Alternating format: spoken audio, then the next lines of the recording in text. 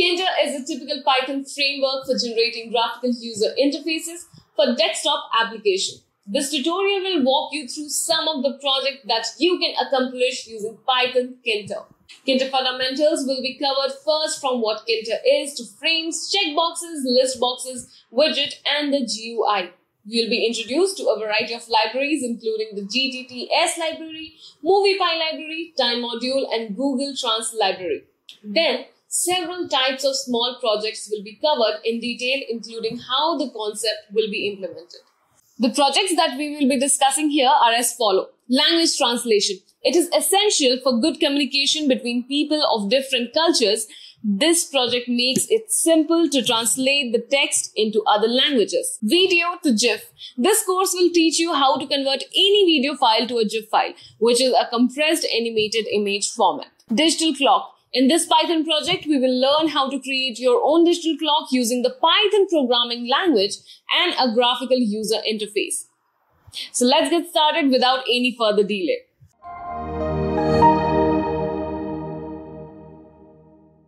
If you haven't subscribed to our channel yet, I want to request you to hit the subscribe button and turn on the notification bell so that you don't miss out on any new update or video releases from Great Learning.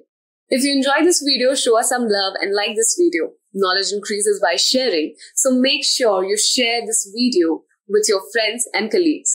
Make sure to comment on the video for any query or suggestions, and I will respond to your comments. Hello guys, welcome to the course of Python Tkinter. My name is Gaurav, and once again I welcome you to all to Great Learning. Now, moving to the agenda of Python Tkinter, first we will see what is GUI.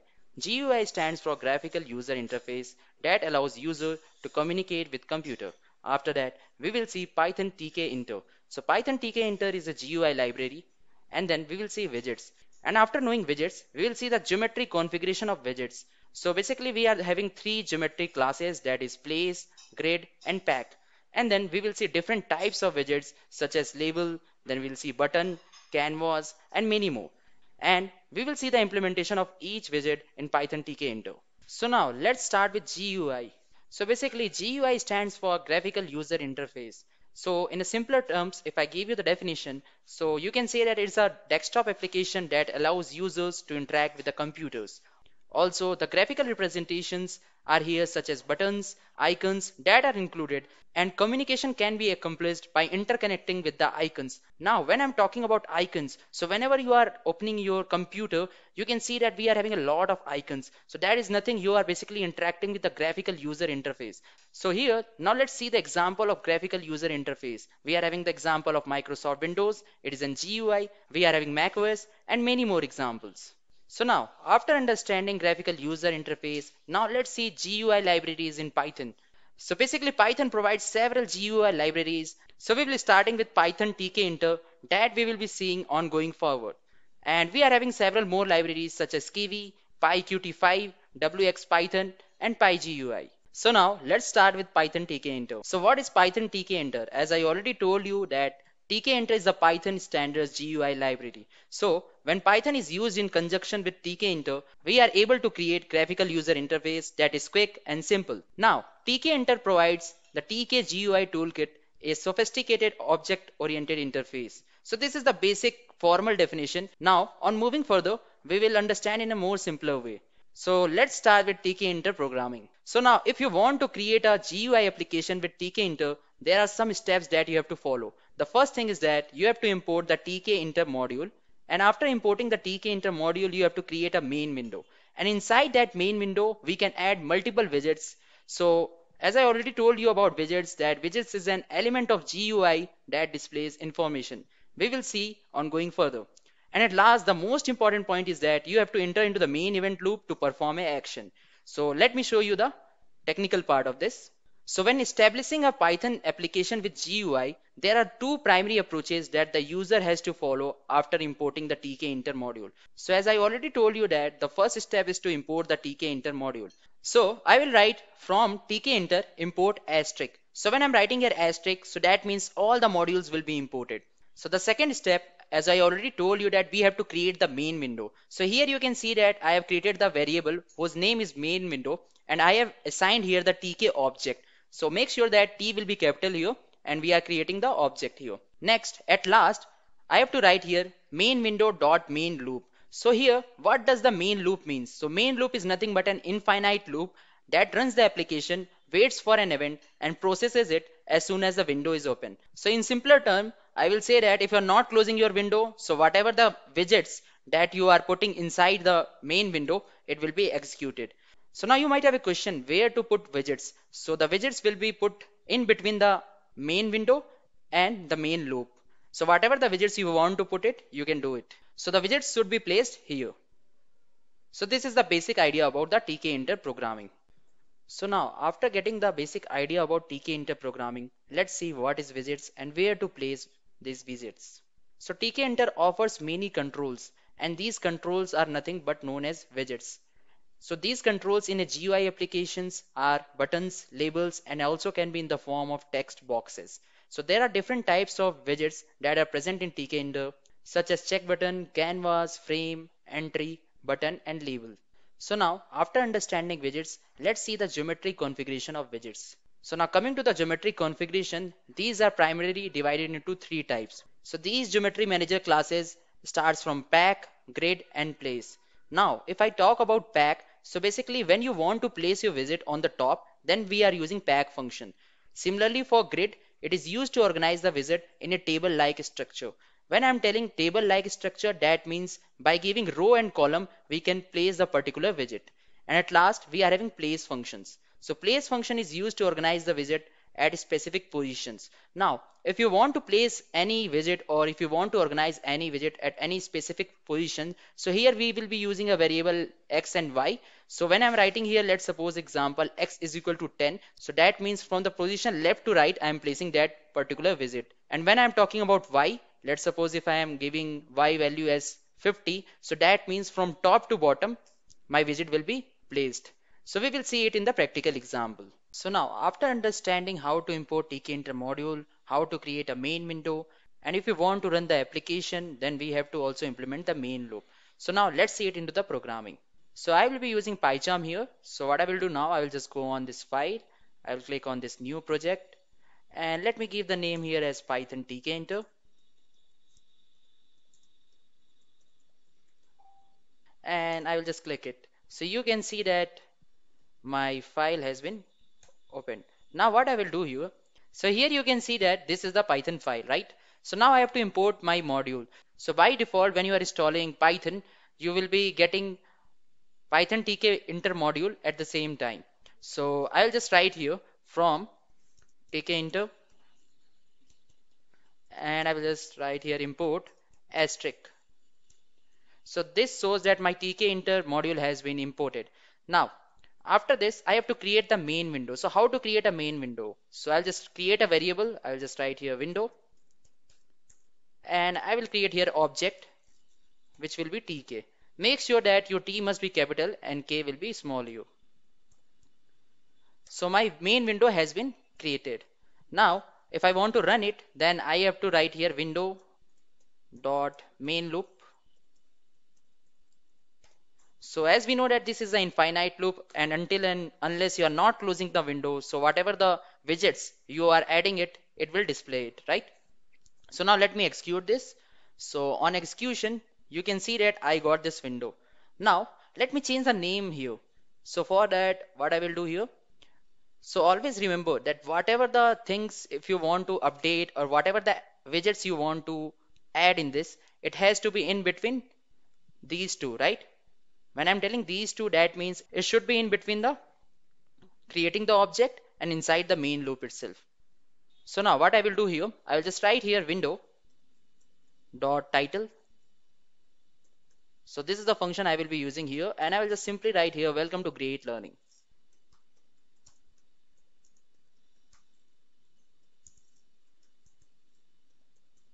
So now let me execute this. And on execution, you can see that it's showing welcome to Great Learning. Now, if you see the size of this window, that's the GUI application right now we have created here. So let me fix this size. So for fixing the size, what I will do here, I will just simply write here window dot min size. So here what I will give, I will just give here width and height. So let me write here width and I will assign it, let's suppose as 100 and height I will write here as 400. And now let me execute this. So on execution, you can see that this is the minimum size of my window and the maximum size is this. And now if I want to set my maximum size, so again, I will just write a function here, window dot max size. So let me write here once again, window dot max size.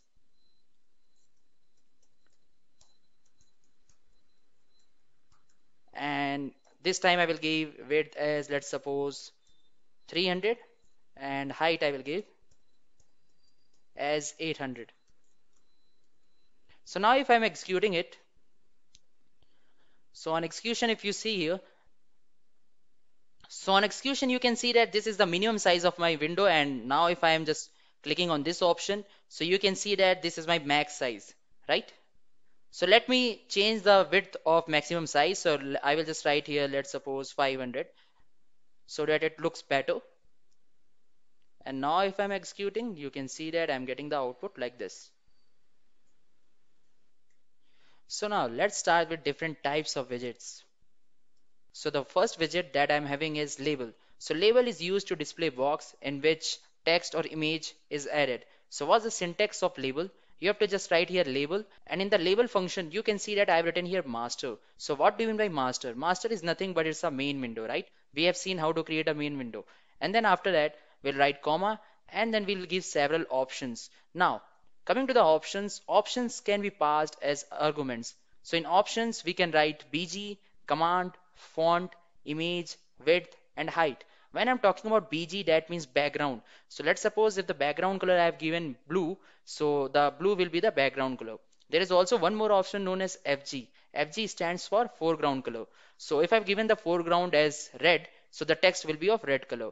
So after getting a basic idea about this label widget, let's implement into the Python Tkinter. So here you can see that this is my GUI application, right? Now what I will do here, I'll just go here and I will create a variable. So let me give the variable name as L1. I'll just write here L1, and L1 is equal to label. And inside this label, what I have to write here? I have to write here the main window. And we know that our main window is this one, right? That the TK object that we have created, and the variable name is window also. So I'll just write here window, and let me give here the text. So I'll just write here text is equal to, let's suppose, great learning. Now if you are executing it, you will see that there will not be any updation in the output. Why? Because I have to use the geometric configuration of the widgets, right? So let me execute this. So if I'm executing it here, you can see that nothing is updated. So what I will do here, now I will show you the different geometric classes.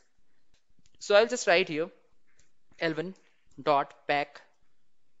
So when I'm writing here pack, so the widget will be displayed on the top of the frame. So let me just execute this. Now on execution, you can see that.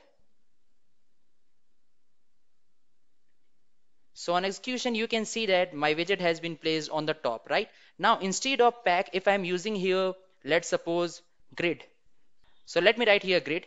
So I will just change it from pack to grid. So as I told you that grid represent tables. Tables means we are having rows and columns. So I'll just write here row is equal to 0 and column is equal to 1. And now let me execute this. And on execution, you can see that I'm getting great learning. So here you can see that I have used row 0 is equal to column is equal to 1. So right now our program is smaller. That's why it's coming on there. So when we'll be using a lot of code, then we can change the row from 0 to, like, you can put 5 also. You can also change the column also. Now instead of grid, now I will use here place function. So place functions, if I'm writing, let's suppose if you want to insert any widget at any specific position, then you can use place function. So now I will just change it from grid to place. So I'll just write here L1 dot place, and I will just write here X. So when I'm writing here X is equal to 5, that means I'm giving the position from left to right. And when I'm writing here Y is equal to, let's suppose 10, then I'm giving the positions from top to bottom. So if I'm executing it now, then you can see that this great learning has been printed here. So that means my x value is from here and y value is from top to bottom. So let me change the value here. So now instead of x is equal to 5, if I'm writing 50 and y is equal to 80, then you can clearly see the difference. So now on execution, you can see that we are getting great learning here, right? So this is at particular position, we are getting great learning. So this is the basic idea about geometrical configuration of the widget, and we have also seen the label widget. So now you have seen the text. Now let me put some color in the background as well as in the foreground. So I'll just write here BG and I will write here, let's suppose color as blue. So now if I'm executing it, let me execute. So on execution, you can see that I'm getting my background as blue. Now, if I want to change the text color, so how to change? So I will just write here FG, that is foreground, and let me write here red. You can take any color you want.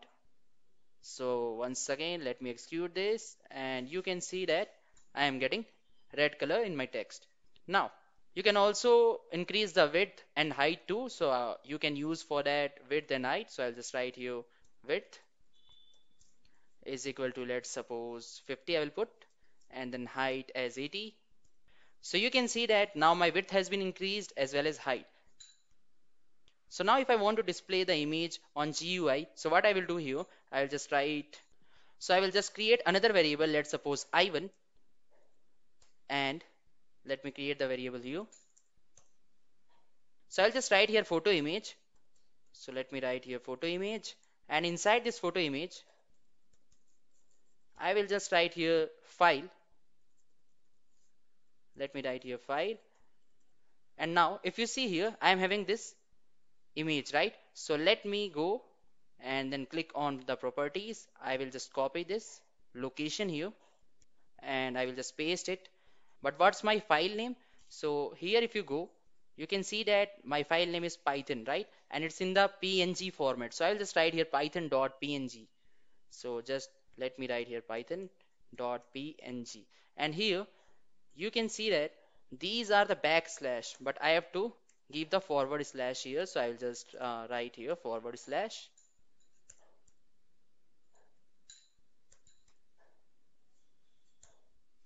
And now what I will do here, I'll just remove all these things here.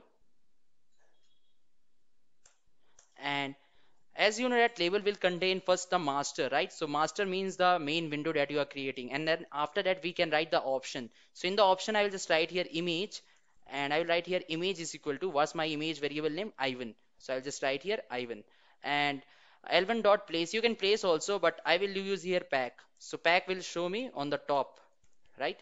So let me execute this, and on execution you can see that we are getting the Tkinter image on my GUI, right? So after knowing label widget, now let's discuss about button widget. So as you can see here, it is used to show or display button in an application, right? So what's the syntax? Again, we are having a very simple syntax, that is we have to just write button, and then in button function, we have to write master. Master is nothing but the main window, and whatever the options you want to pass as a argument. So here we can pass BG, that is background, then we can use command. So I will just write here command, and whatever the function name I want to create, I will just write, or you can say assign in the command. Next we are having font option, image option, width option, as well as height option. So now after having a little bit idea about button, now let's say it's the practical implementation.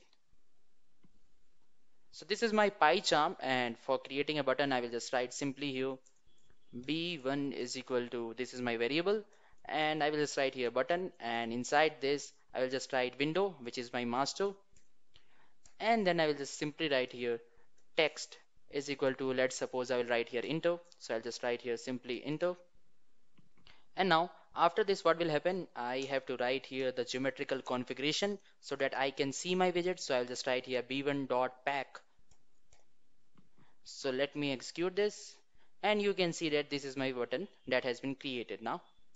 So let me add here foreground. So I'll just write here foreground, let's suppose as pink, and then I can also add here background too. So background, let's take it as black, or you can take it with green also. You can take any color. I am taking here black. And now if I'm executing it, you can see that I'm getting a button which name is enter, which is having the text color as pink and background color as black, right? So this is the basic idea about button. Let's understand about how to create an entry. So what we can do here, I will just create another variable even, and the syntax will be simple. I have to just write here entry, and here I will write once again the window, and let me give here the width as 10. And now if I'm executing, so I can execute, but I have to write here the geometrical configuration also. So I'll just write here even.pack, and on execution you can see that I got my entry button. Now in entry button I can write anything, so let me write here Gaurav. So what will I do now? So let me write here BD is equal to, let's suppose, 6. I'm writing here.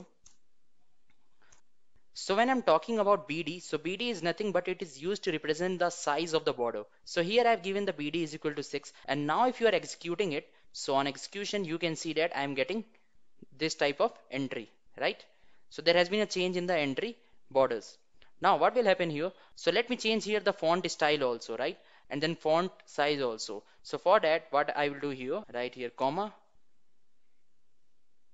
So I will just write here font, and I will just write here is equal to, and then let me give here the font style as Calibri. So I'll just write here Calibri, and the size, let's suppose, as 18, or let's take it 20.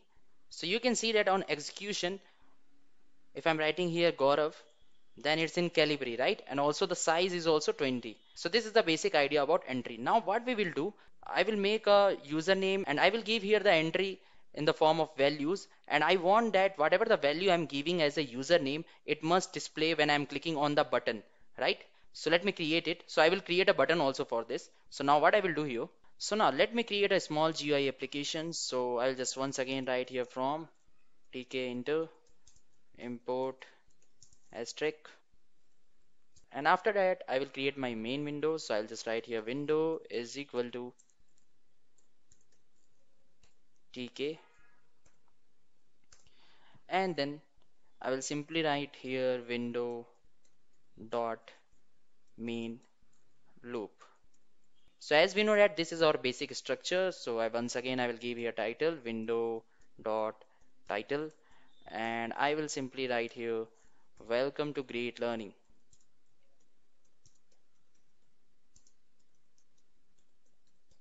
So now after this, what I will do here, I will create a label. So we know that whatever the visits you want to add, we have to do inside this basic structure. So let me write here label. So I will just write here L1 is equal to label, and then inside that I have to write the main window, that is window, right? And then what can I do here? Let me give the name as text is equal to employee name, and then let me give here the color also. So the background color I will give here as, let's suppose, red, and then foreground color I can give here as green. Cool. And if I want to see this widget, then I have to do the geometric configuration. So I will simply write here L1 dot, and I can use here pack, but let's use here place. So for place, as we know that we have to write here basically x and y, right? So that means if I'm writing x is equal to 10, then it's going from left to right, and when I'm writing here y is equal to 50, then it's going from top to bottom. So let me write here x is equal to 10, and then y is equal to 10. And now if I'm executing it, you can see that this label has been created, right? So now we have already created a label. Now I will give here the entry box. So for entry box, I will use the here the entry. So what I will do here now, I will just write here even, and I will write here entry, and inside this entry first I have to write here window, and then what I can do here, I'll just write here, let's suppose font, I want to it in Corbel, so I'll just write here Corbel, and then let me give the size here, so I will give the size as 20. Cool. And then let me give the width also, so I'll just write here width is equal to 10, and then I will simply write here e1 dot.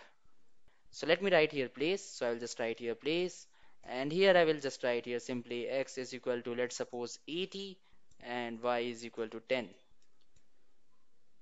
right? So let me put it inside this. Now it's good to go.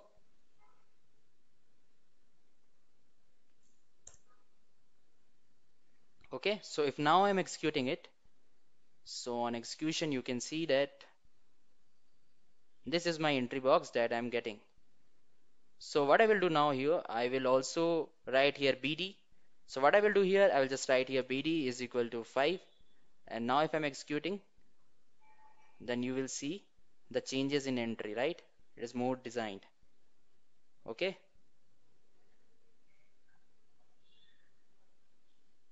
So after creating label and entry, let me create button.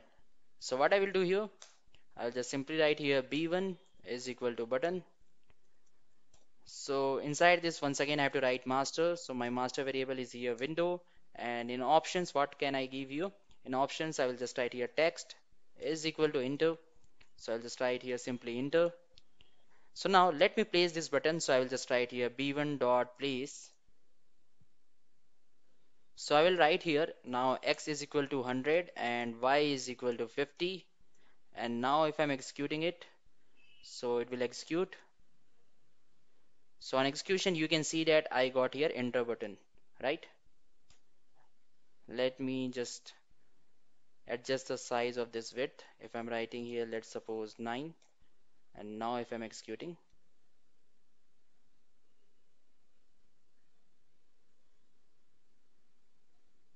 right, it's look good, but let me write here 8 and the size as 18.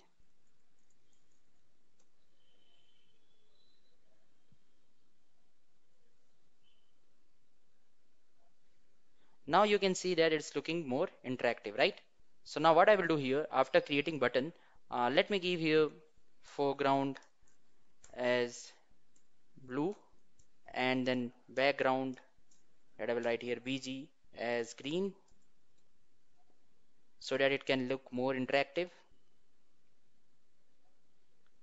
So now if you see here, you can see that I am getting enter button, right?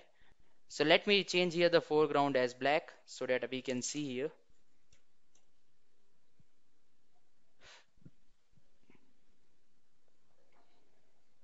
So now you can see that it's feasible. Now what I will do here, if I'm writing here, let's suppose Gaurav, right? So if I'm entering it, so I want that value to be printed out here. So for that, what I will do here,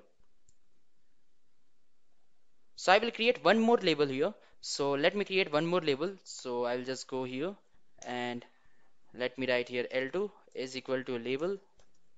And once again, I will just write here window. And after window, I will write here text is equal to nothing. And then I can give here background and then foreground also. So background I will give here as, let's suppose, uh, pink, and foreground I will give here,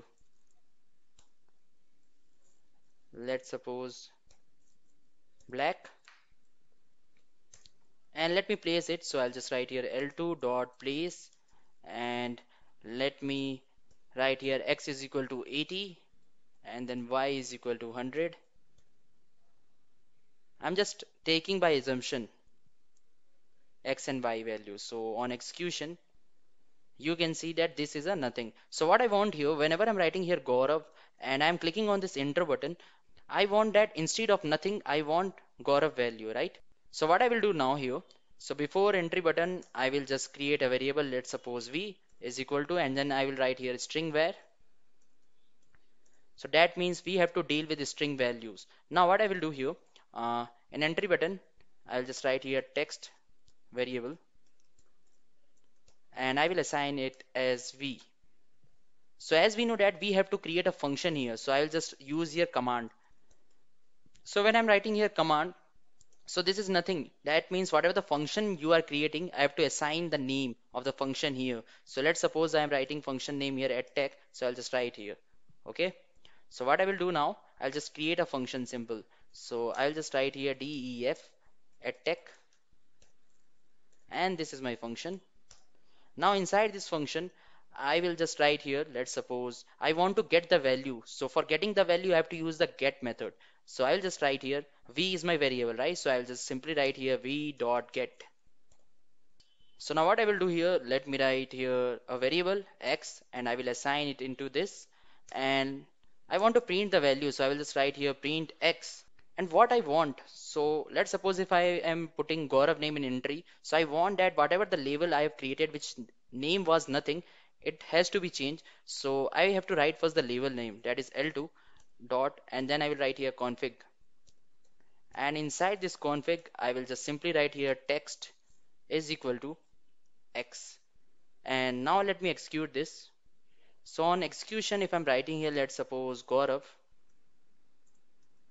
and now if I'm pressing enter, you can see that I'm getting here an error because I have to just correct it as config.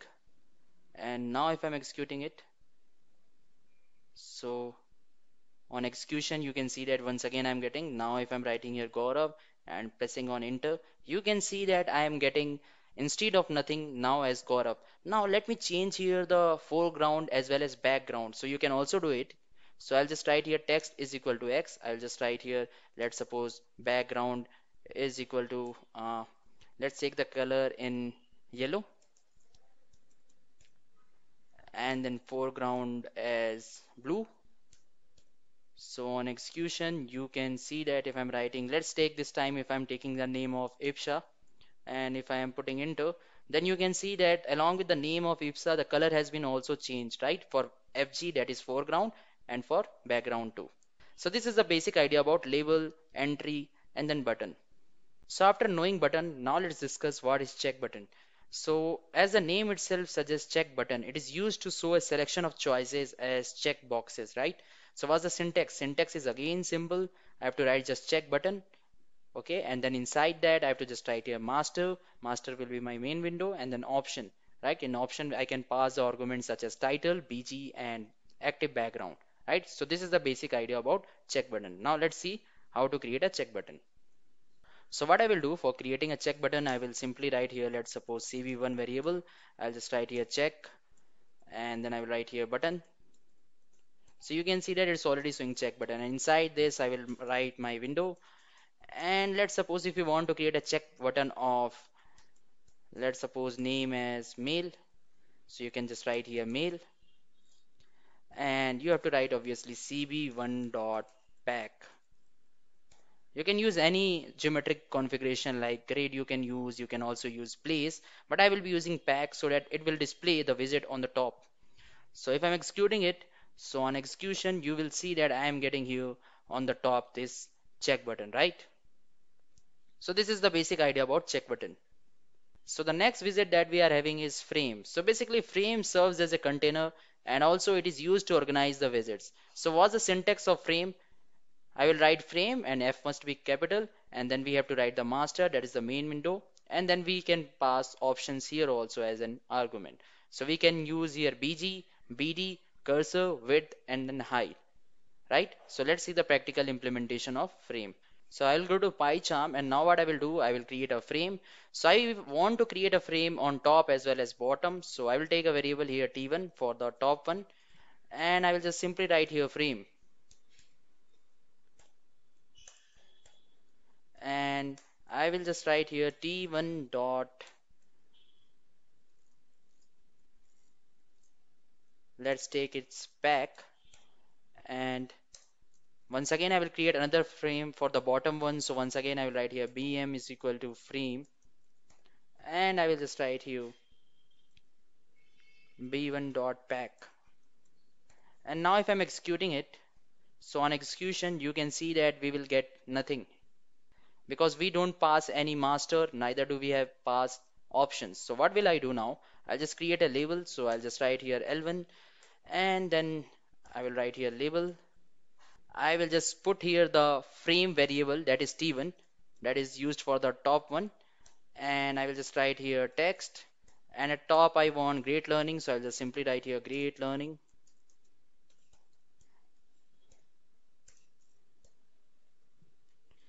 And now I will write here L1 dot pack. Similarly, I will create one more label. I will write here L2, and this will be for the bottom one. So let me write here label, and here the variable will be B1, and the text will be simple. I'll just write this is bottom.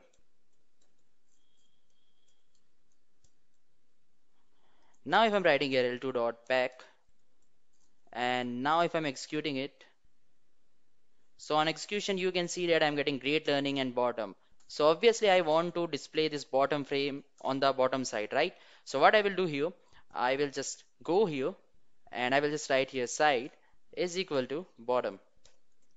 So it will be in capital letter. So make sure that the side you are writing, it must be in capital letter. So now if I'm executing it, so on execution you will see that at top we are getting great learning and in bottom we are getting bottom itself. So let me zoom it out. So you can see that this is the output. So this is the basic idea about frame widget. So the next widget that we are having is Listbox. So talking about Listbox, it is used to give a user with a list of options. In a simple word, it will give you a box in which you can create a list which will contain an item, and if you want to remove it, we can do it in a list box. So let's see the syntax. Syntax is simple. Here I am creating a variable whose name is lb1, and here I will write the syntax list box and then master. So now coming to the master, what will be master here? Master will be your main window, and then we can give options as an argument. So here we can give BG, BD, font, image, width and height. And here L will be capital while this B will be small, right? So let me implement in the PyCharm. So for creating a list box, what I will do here, as I told you that I will create a variable. So let me write here lb1, and here I will just write list box. So here I will write here list box. So L has to be capital. And when I'm writing here, you can see that I'm also seeing the option of list box here, right? So let me write it. And now I will write here the main window. So my main window is here with the variable name of window. So I will just write here window. And then after that, I can give multiple options. So let me take the option here as width. Let me write here width, and let me assign the value here 5. So I know that if I want to see my widget, then I have to use the geometrical configuration, right? So I'll just write here dot pack. And now if I'm executing it, let me just execute this, right? Now what I will do here, this list box is empty, but I want to insert the element here. So what I will do here, I will just write here list1. So this is a variable that I will create, and let me insert some values. So let me take the name here. So I'll just write first my name Gaurav. Let's take the another name admin, and I will write here Ipsa, and let's take one more name. I'll write here Kirtiga. So here you can see that in this list I'm having 4 names, right? So now what I will do here, I will use here insert function. So I'll just create a loop. I will write here for I in list1, and then I will write here what's my list box name. I will write here lb1 because I have to insert these elements in my list box, right? So I will write here lb1 dot insert, and at which position I have to insert, I'll just write here end, and then I have to write here I. So I will take all the list values that is in my list 1, right? So now what I have to do, let me execute this. So once again I'm executing. So here you can see that we are getting an error. Why? Because I have to just remove this geometric configuration. So let me just remove this, and now I will write here lb1 dot pack. So why I have to write after this? Because I want these all things has to be updated. So now if I am just executing it, you can see that on execution we are having Gaurav, Advin, Ipsa and Kirtika. But let me just change the width size so that it can look better. So I'll just write here, let's suppose 8. And now let me execute once again. And now on execution you can see that we are getting the name. So basically these list contains the items, right? Now if I want to remove any item, so what can I do here? I will just do here simply I will just create a button. So for creating a button, what we can do, I'll just write here, let's suppose B1 and button. So let me write here capital B. You can see that we are getting the button option. And inside this button, first I have to write here master. So what's my master? This is the main window. So I'll just write window. And then in button, let me write here text. So when I'm writing text here, so let me write here the values. So let's suppose if I want to remove the any value, so I will just take here the name as remove. So let me execute this. So you can see that I'm not getting the button widget here. Why? Because I have to use pack. So once again, I will just write here b1.pack. So if I'm clicking on this remove button, you can see that nothing has been removed, right? So for that, what I have to do here, I have to just do one thing. I will just create a function. So I will be using here command. So I will just write here command, and in this command I will give the function name. So this is also known as command binding. So let me give the function name as attack. So I'll just write here attack. And now what I will do here, I'll just create a function here. So let me create the function. So I'll just write def. We know that if we want to create a function, first we have to write here def, and then I will write here the function name as attack, right? And then after that, I want to remove the values. So what I will do here, I'll just write my list box. So what's my list box variable? It is lb1 because I want to remove the element from my list box. And then obviously if you want to remove the element, that means we want to delete the element. So I will be using here delete function. And inside this delete function, if I'm writing here anchor, so when I'm writing here anchor, so that means whatever the items I'm selecting from the list, it will be deleted one by one. So let me execute it now. If I'm just clicking on this, you can see that.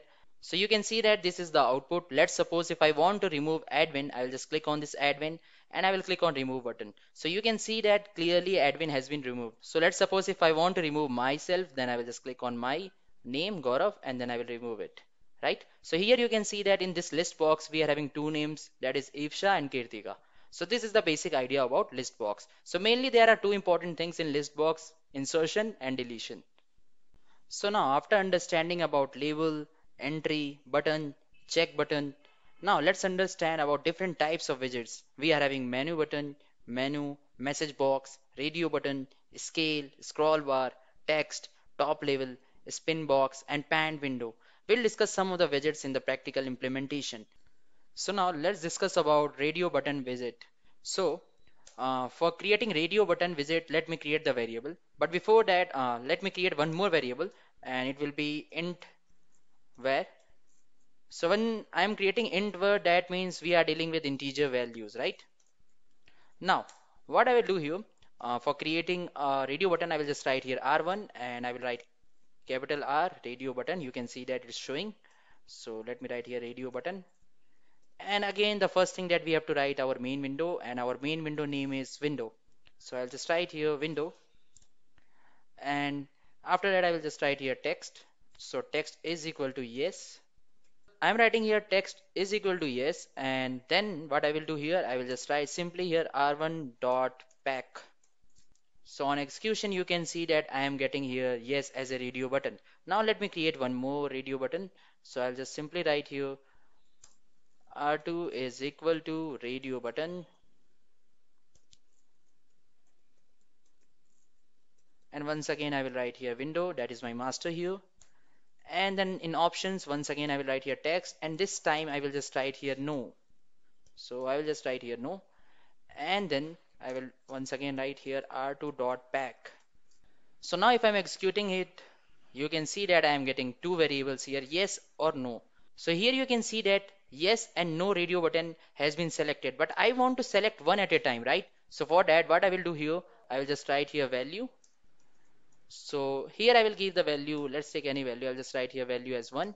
So I will write here value is equal to 0. So on execution, you can see that this time only one option is selected, right? So if here I'm clicking yes, then you can see that only yes has been selected. Okay. So now I want to print the value. So what can I do here? You can see that I have already created a variable here v. So I will just write here variable is equal to v, and here also I will just write here variable So now after this, let's suppose if I want to print the yes value, so what I will do here, so we should create a button. So first I will create a button here. So for button I will write here b1 is equal to button, and I will write here once again window, and I will write here text is equal to enter. Now what I will do here, I have to just write here b1 dot pack, right? So now if I'm executing here, you can see that this button has been displayed on my GUI. So if I am clicking on this enter button, nothing has been happened. So what I want to do here, let's suppose if I am clicking on yes and then I'm clicking on this enter button, so I want to display the value on the screen. So for that, what we can do, we'll create a function. So for function, what can I do here? I have to simply write inside this button widget command is equal to, so whatever the function name you will be taking, you have to write here in this, right? So you have to assign here. So I will take the name as edtech once again, and then I will simply write here a function, let's support def edtech, and in this function I will just write here v dot get. So v dot get will help me to get the value, and I will just put it inside a print function. And then if I'm executing it, so you can see that if I'm clicking on yes and then if I am clicking on this enter, you can see that I am getting one value in my output. Similarly, if I am clicking on no and then enter, then you can see that I'm getting the value as 0, right? Here you can see that this is the value here. So this is the basic idea about radio button. So now let's understand about message box widget. So let's take an example.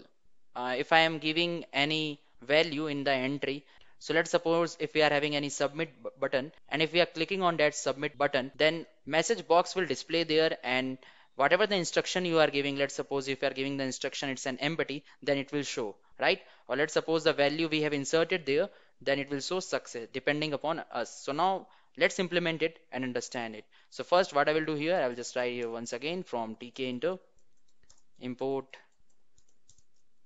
asterisk I will write, and for message box I have to import message box. So I'll just write here from Tkinter import message box.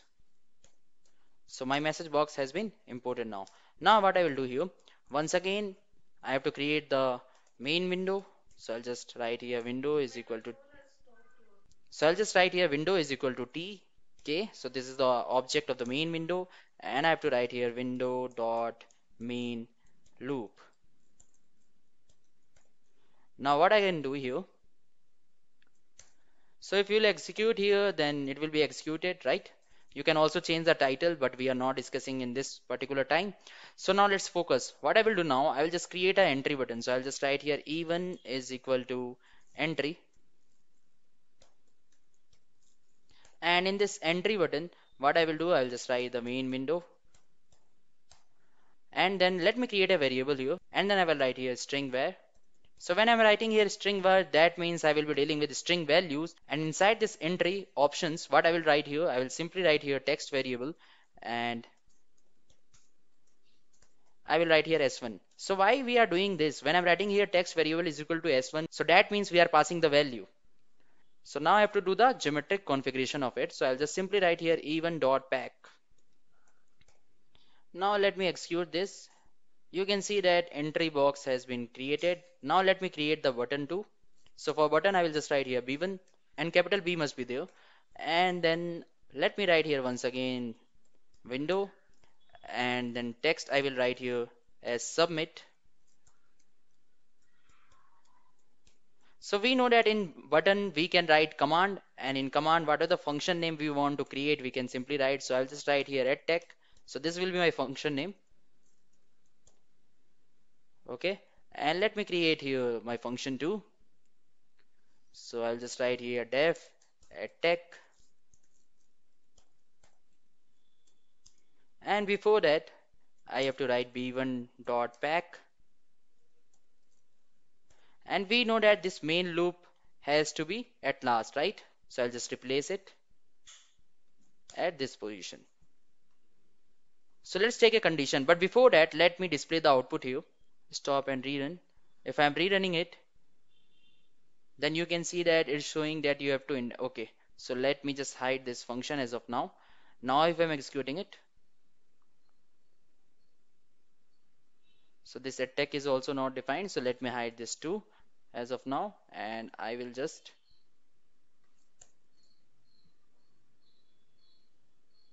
so if I'm executing it here, so let's suppose if I'm writing here Gaurav, so if I'm clicking on submit option, nothing is working, right? So that's why I'm creating a function here. So let's suppose that if I'm not inserting any value, so I want that it must show empty, right? So that's the message box. And let's suppose if I'm inserting any value, then it has to be show success. So let me implement the message box here.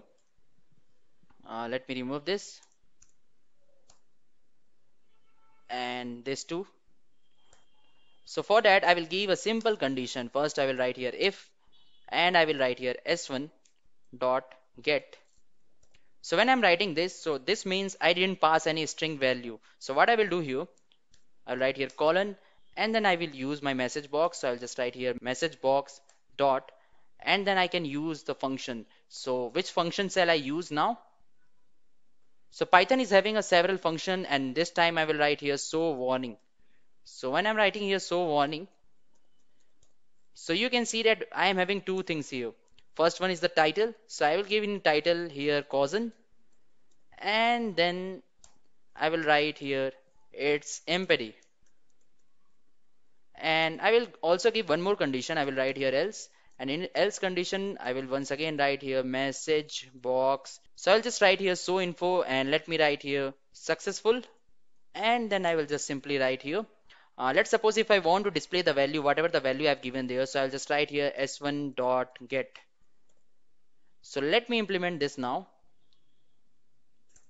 So if you see this code, I'm running it once again, stop and rerun, and this is my output.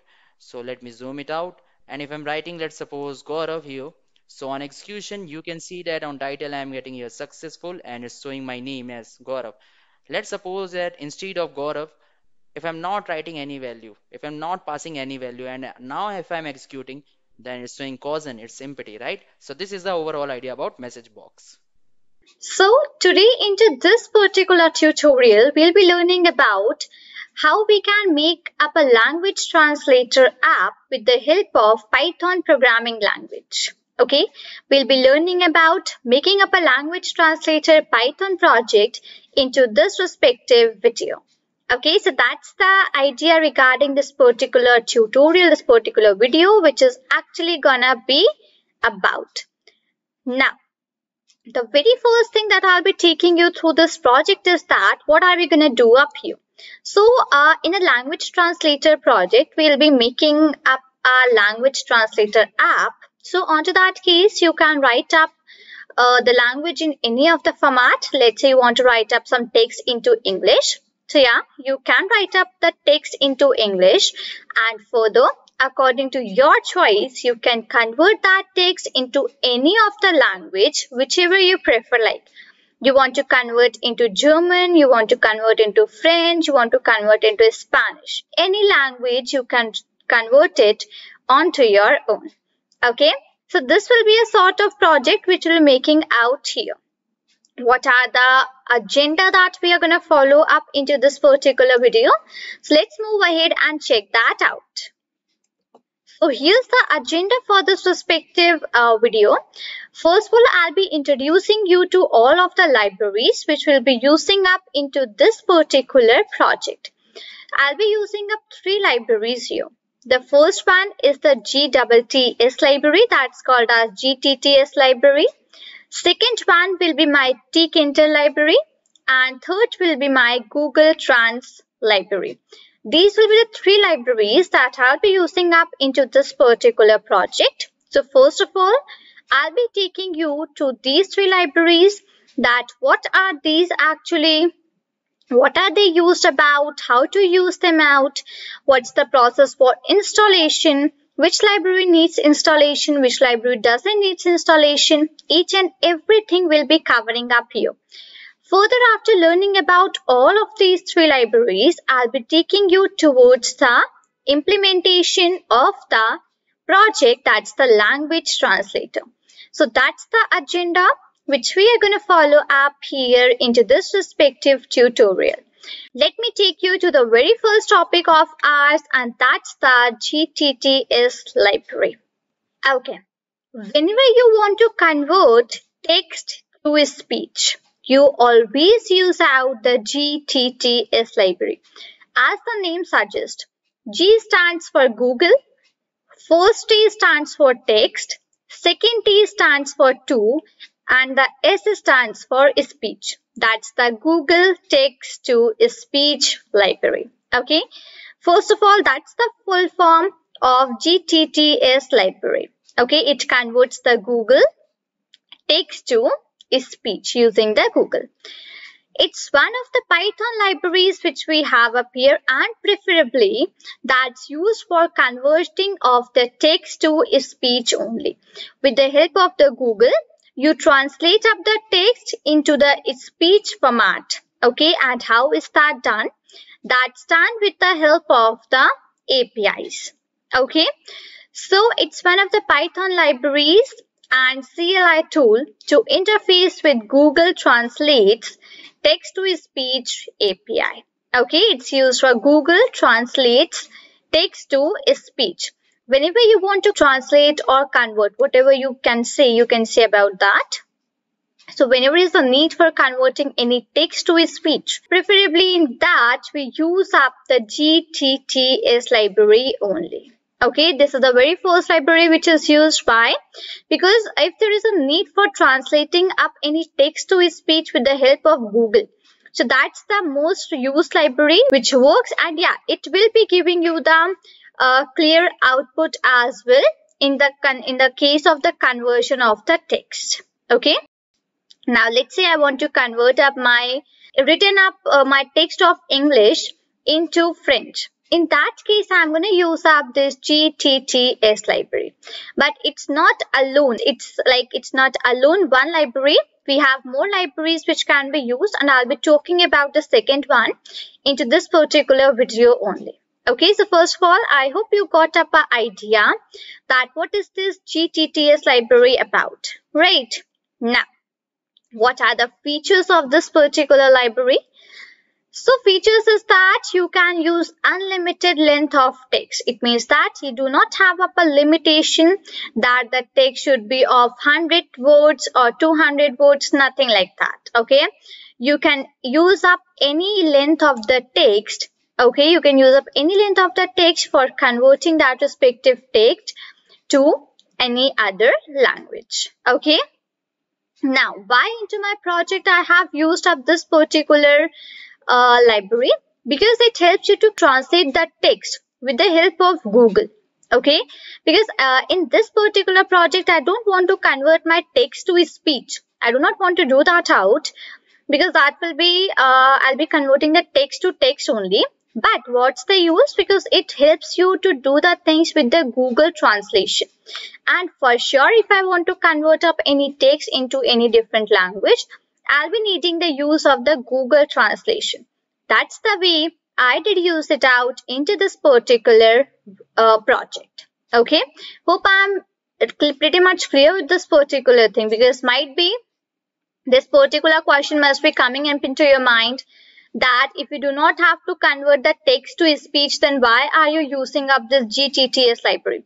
Because I want to translate out my text with the help of Google, because it's not possible for me to write n number of things. Like in English, if it is how are you doing written, then what is it said in German, what is it said in French, what is it said in Spanish, or whatever is said, like you say that into Hindi. It's not possible for me to write up each and everything into my program. That there has to be some automation in the use of these particular things, right? So into that particular case, I am simply using up this Google translation. Okay, so hope I'm pretty much clear. So yeah, I just told you that you can use any unlimited length of text, and even you have here customizable text. It means that like you want to provide up some pronunciation corrections or all those things, that as well works fine. So this is how this gTTS library works about. This is how it is used for, and these are the features which you have up here. what's the process for installation? So yes, you need to install this library onto your device for the use. So into that particular case, the command is pip install gTTS. Okay. Further, I'll be showing you as well the practical that how do you install up these libraries onto your respective IDEs or onto your command prompts. Okay. But make sure to do out one thing here, that the G will be small and T, T and S. These three characters will be into the capital letters only. Make sure to do out this particular thing. Otherwise, if you're not doing it, will show you some sort of error that the library doesn't exist or name is wrong written, something like that. Okay, so if you're installing onto your own, to do out this particular thing, write up G in the small and double TS will be into the caps. Okay. Hope I'm pretty much clear with this gTTS library, that what is it, why are we using this into our project, and what's the use of, what are the features of this particular library, and how to install that out. Right.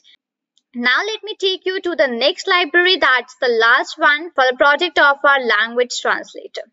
At last, we are having up the googleTrans library. So, what this library is actually about? Now, this is the library which helps you to Google translate out the things. Okay, this is the one which helps you in the translation with the help of Google. Okay, I want to translate up the text. That was the reason previously I used gTTS, that will translate up the text. Now from this googleTrans, I'll be using up that text to be translated about. Okay. So yes, this is one of the free and unlimited Python library that implemented Google Translate API. It uses up the API for the translation of your text. Okay. So text will be taking up from gTTS library and googleTrans will help you to translate that text. Okay. Hope I am pretty much clear. So, this respective, now there is one simple thing that googleTrans library is compatible. Like you can use the googleTrans library if you're having Python version 3.6 or above. Okay, so make sure that if you are not having the Python version 3.6 or above, and I would recommend you that have 3.6 above only. So, into that respective case, if you do not have the version 3.6 above, so once uninstall your Python, or you could simply upgrade your Python version as well. Whatever is preferable, please do that out because it's googleTrans only and only works upon the Python 3.6 above version. Okay, great. What are the features of the googleTrans library? So it actually is this library works in a faster manner and it uses up the server that is translate.google.com. Okay, this is a server which is used in this particular library. Now, this googleTrans library is actually having up a feature of the auto language detection. It means that it can automatically detect up the language, that what sort of language is written up. Let's say I'm not going to declare that I'm going to put up my text into English language only. I'm not going to do that out. Okay, in the further video, when I would show you the practical implementation of the project. Into that case, you will be noticing that at none of the places I mentioned that I'll be writing up my text into English. Then how come it is able to detect that from English I have converted into different language? That thing will be done with the help of googleTrans library. So actually it is having up a feature like it can detect up any language accordingly. Auto language detection feature is there in the googleTrans library. Okay. Whenever you want to do the bulk translations, whenever you want to do a lot of translations at one time, this library is as well used about. Okay, it is as well having up a customizable service URL and even it is having HTTP support. Okay, so these are the features which you have up here into the googleTrans library and that will be using up into our project as well. Okay. Installation is again simple. You could use pip install googleTrans and it will be installed out for you. I'll be showing you out that onto the IDE that I'll be using about. I'll be showing you the practical implementation for the installations as well. Okay. So, hope I am pretty much clear with this Google Trans library as well. That what is it about, what is it used for, what are the features, and even about the installation. Now next we are having out the demo for our Python project, that's our language translator. So from this particular place, I'll be taking you to my IDE, and that's my PyCharm IDE. You can use any IDE of your choice. Let's say Visual Studio Code, Jupyter Notebook, Sublime, Spider, PyCharm, whatever you prefer, like you can use about, but not the online IDEs. Only use the offline IDEs. Okay. Now let me take you further onto my PyCharm IDE, and let's first of all see the installation process. Further, we'll be writing out our project for the language translator. So here I am onto my PyCharm IDE, and let's first of all see the installation. Further, I'll be demonstrating you the importing and the rest of the things of the libraries. Okay, so let me go onto the terminal here. Great. You can use the command prompt or whatever you prefer like for the installation process. Okay. So my very first command for the installation is I'll be installing the gTTS. So pip install gTTS. I would zoom in and you can have a clear look. This is my command which you have to write up here once again. That's my command. Okay. You have to write up pip. Then you have to write up here install. And further you have to write up here gTTS. G will be small and TTS will be in the caps. Hit out enter. It will install up this particular library for you in some time. But for me, I did already install out this library. So it's showing me that the requirement is already satisfied. But for you, if you haven't downloaded this up till now, so it will take up some time in the installation. And further, it will show you that successfully installed. Okay. I could do one more thing. I could write up the same command here as well. Once I could put that out. I could put up right and like this. My first command is pip install and gTTS. Okay, that's my first command. Now, further, what do I need? I need to install up my second library. Okay, so Tkinter doesn't need any installation, so that's pretty fine. I'll be installing up my googleTrans. Again, the command is same, pip install, and you're going to write Google Trans. Okay, Trans. Hit out enter. This is how your Google Trans library will be installed. In Google Trans, you do not need out any capitals or anything like that. Let me highlight that. This is the command. Okay, pip install Google Trans. For me, this is as well already installed, so it is showing me requirement already satisfied. But if you haven't installed that up till now, so for you it will show that installing, and at last it will show in successfully installed. Okay, Google, and here goes your trans. And let me close out this right here. Tkinter doesn't need installation, that I had already mentioned you about.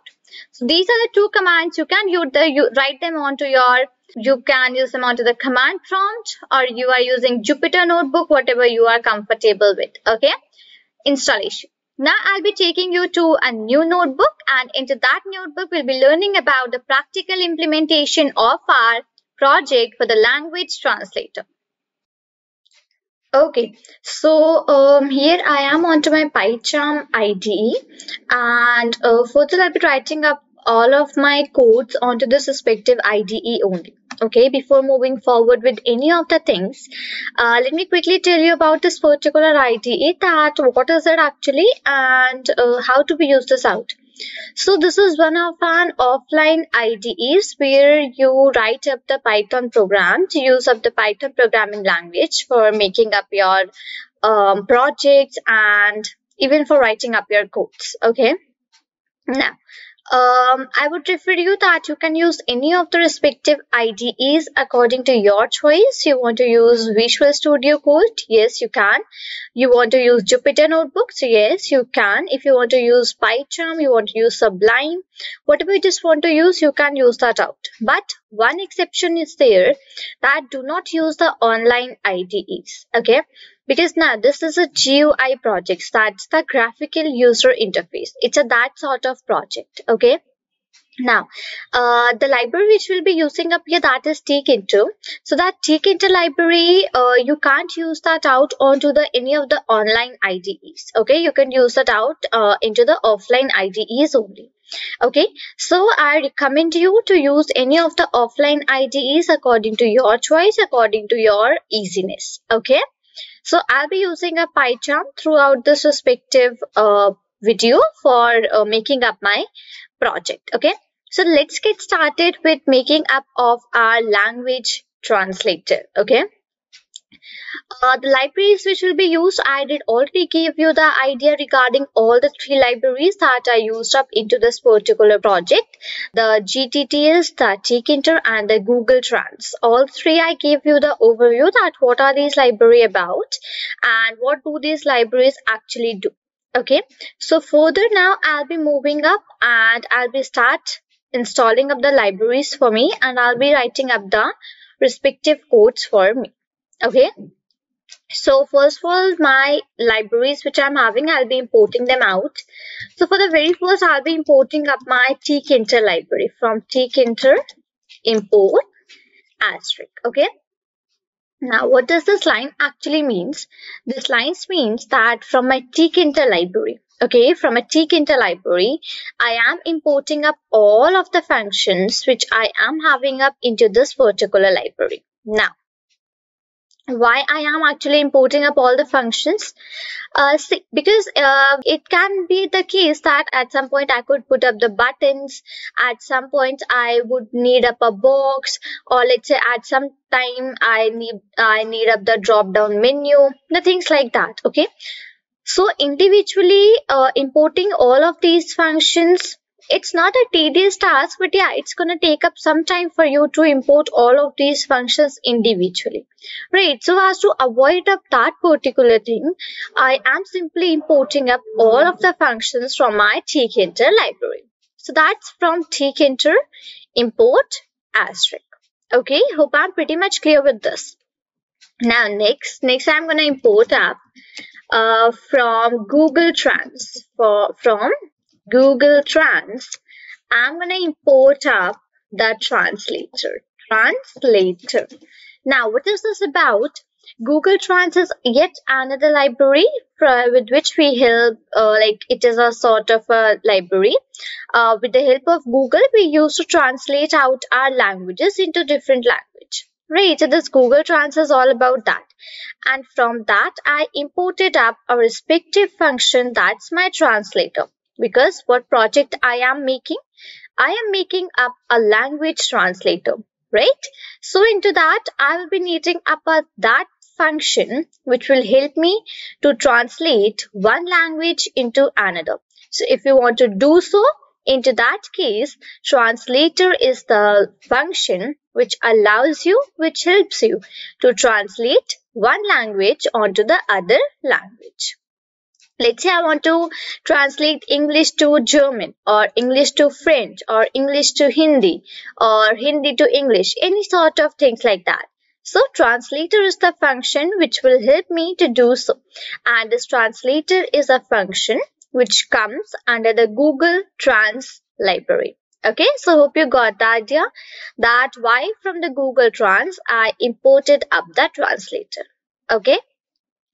Next, my third library goes from gTTS. Okay, from gTTS, you have to import gTT capital S.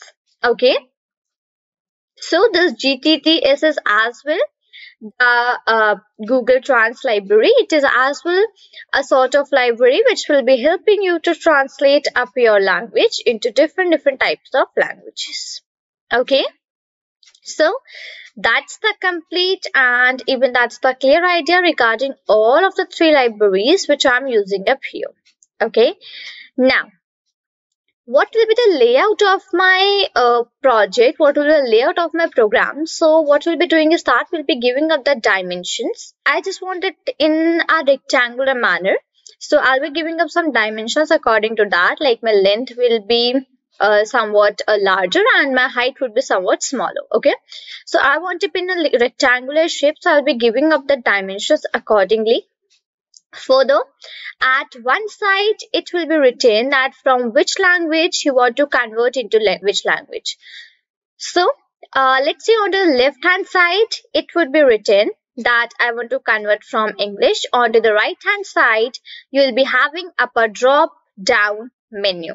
Under that drop down menu, as soon as you click, you will be having many options of different languages into which you want to convert your written text. Okay, then you'll be having up a space for writing that what text you want to convert. So into that, whatever the text you want to convert, you have to write that down.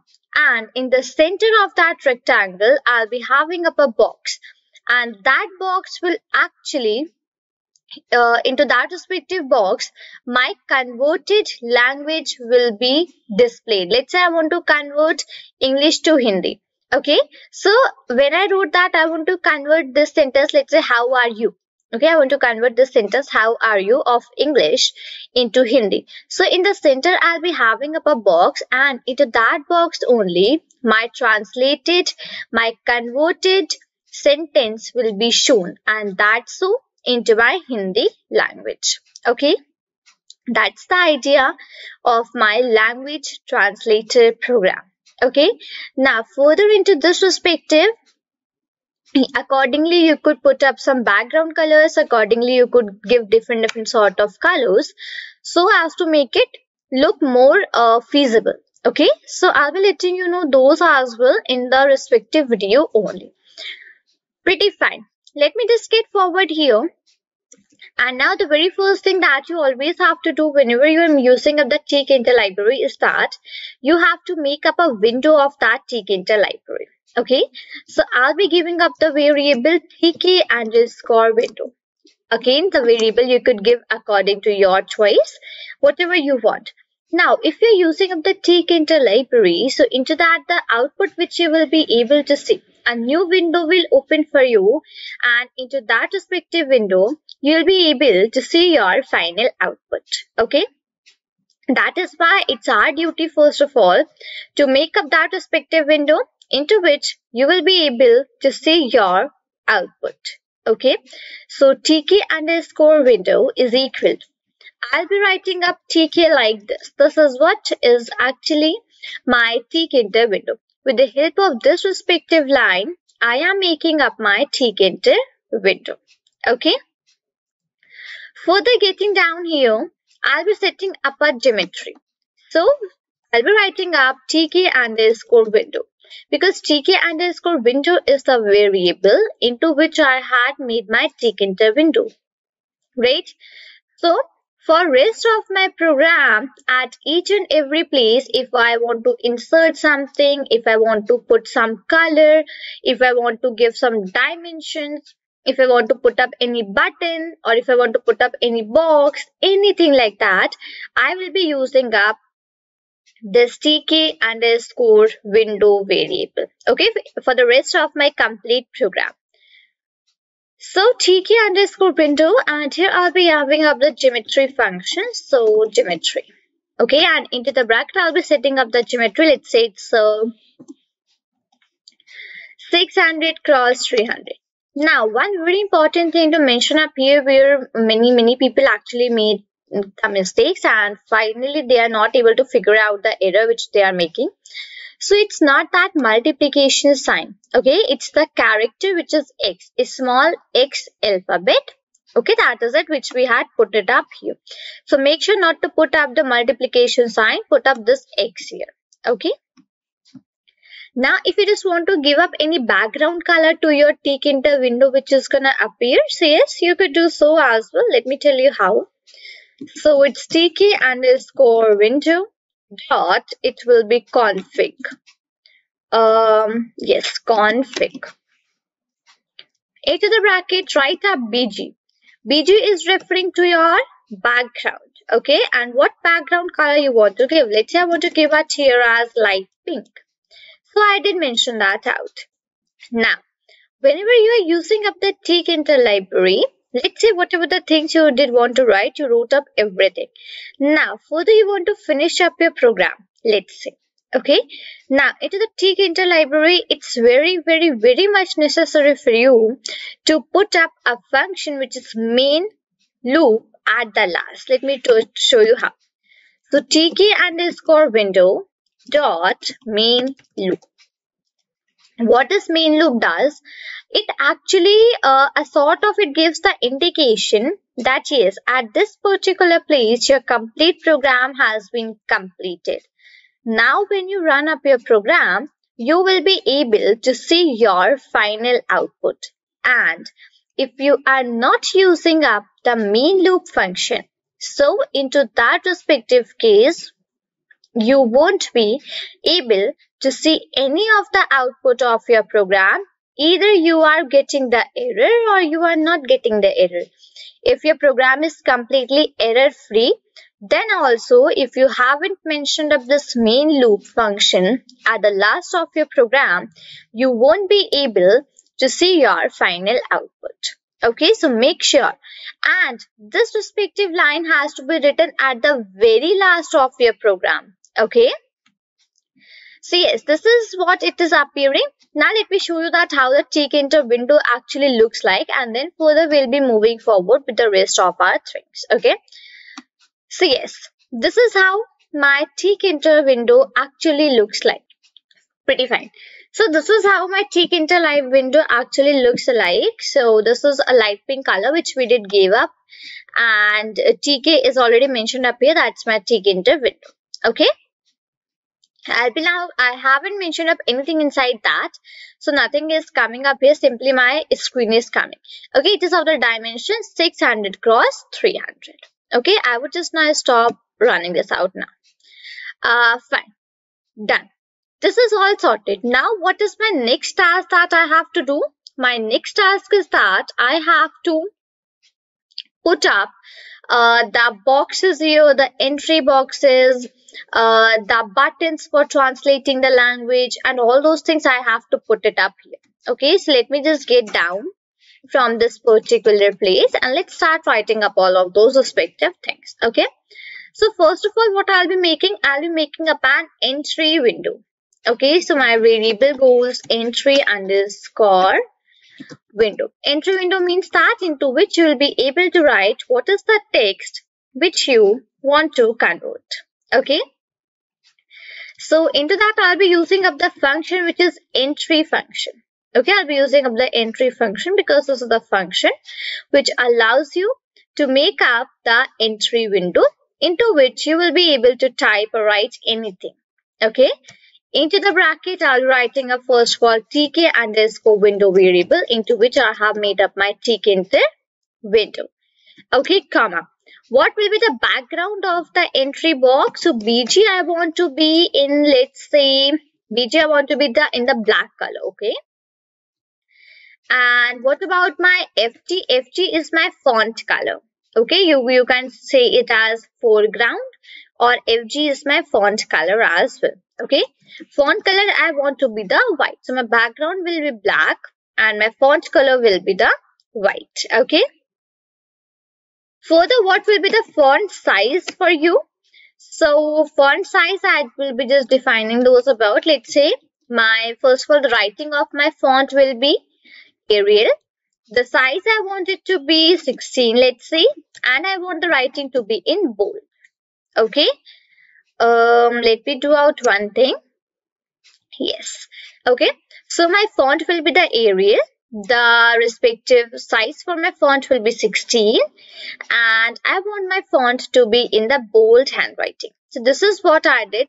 Now here you could give any of the respective fonts according to your choice. Okay, no issues in that case.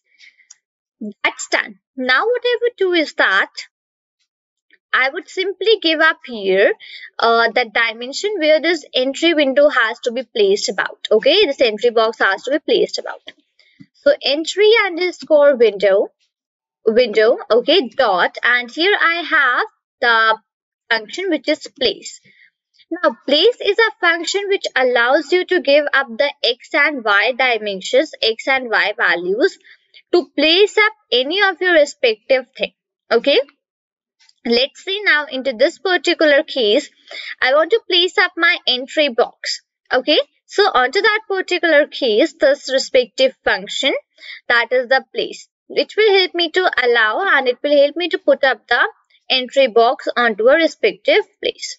So pack, and here my let's dimensions are 20, and let's say I want to weight is 60. Okay, 60. Fine. Pretty fine, that's done. Now if I run out my program here for a quick, so see here you are able to see up this entry box, and yes, you could write up anything onto this respective one. Okay, done. I would just close this out now. Okay, fine. And is y value, I could take it as 40. That would be, I guess, more feasible. Let me just check it out once. Yes, it's a little bit upper only, and then that's working. Fine. Okay. Fine, that's done. Entry window has been made up. Now next, what do I have to make? I have to make up that drop down menu. Okay, with that drop down menu will be having different sort of languages which I want, right? Onto which I want to convert up my text. So drop down. Okay, drop underscore drop down. That's my variable name. Into that, first of all, I just want to write up here that what sort of things will be giving. So that will be all will be my string var, right? So string var, that whatever the like names will be there into this drop down menu, all will be belonging to the string into this particular case. Okay, great. Now further, what do I have to do? I will simply once again use up this drop underscore down variable which we did make, drop underscore down. I'll be putting up a dot and I'll be using up the set function. Now what has to be set up here? Like that drop down which is gonna come up in the very starting, what do you want to write? I want to give it a text in such a way that it will be select, or I could just try choose language, but select would be more like good. Okay, select lang, like this, right? This is the drop down menu which I just wanted to write up here, and this is the respective text which I wanted to be displayed up. Okay, now what I'll be doing is that I'll be giving it up the dimensions and setting up the background color, setting up the foreground color, the size, everything I'll be doing up here. Okay, so how to do that out? Okay, drop underscore down was a variable which is actually already made it out.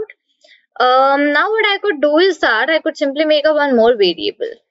Okay, so okay, list underscore lang. Okay, my variable name, language list. Okay, so into this I could give up the function which is option menu, my respective function which will help me to make up the drop down menu, and into that you'll be having up different options of different languages into which you want to translate your text.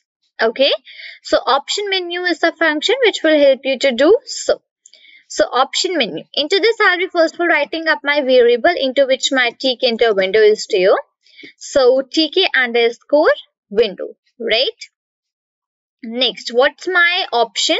So that will be my drop down, the respective variable which we did make, to drop underscore down. Okay, and what do I have? I actually have to make up a variable.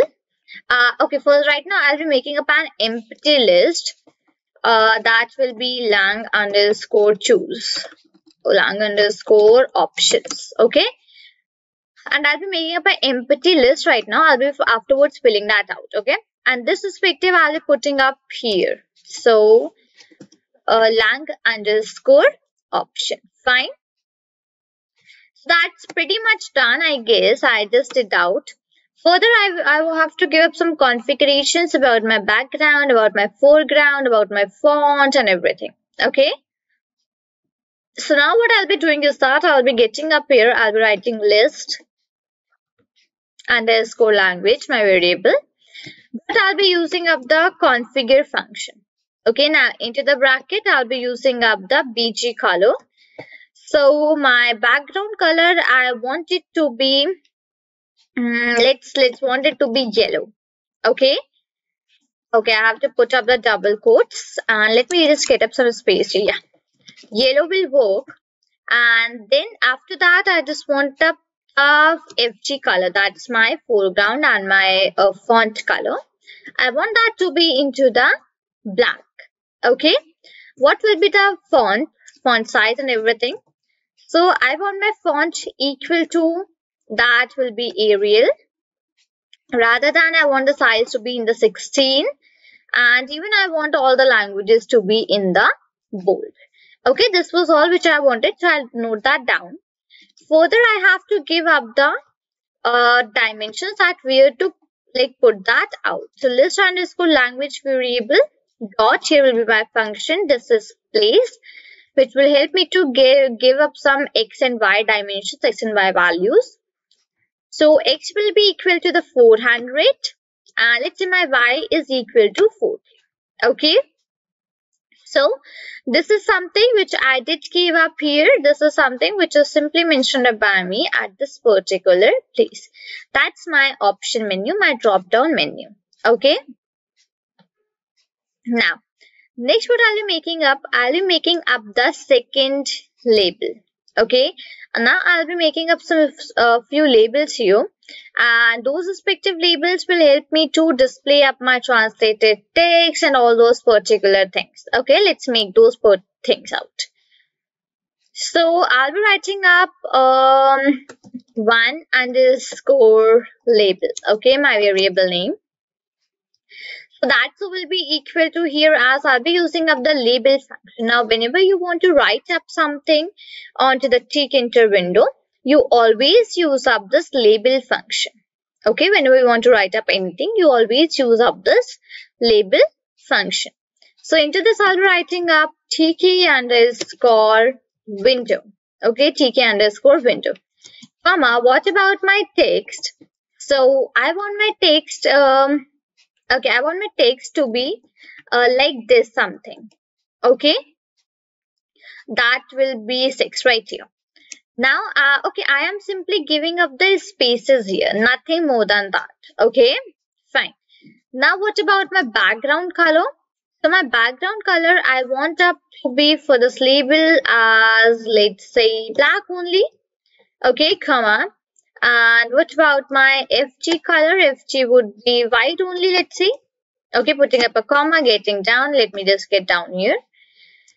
Again, displaying up my font values. So font values, I'll be writing up into a form like here I have the Arial.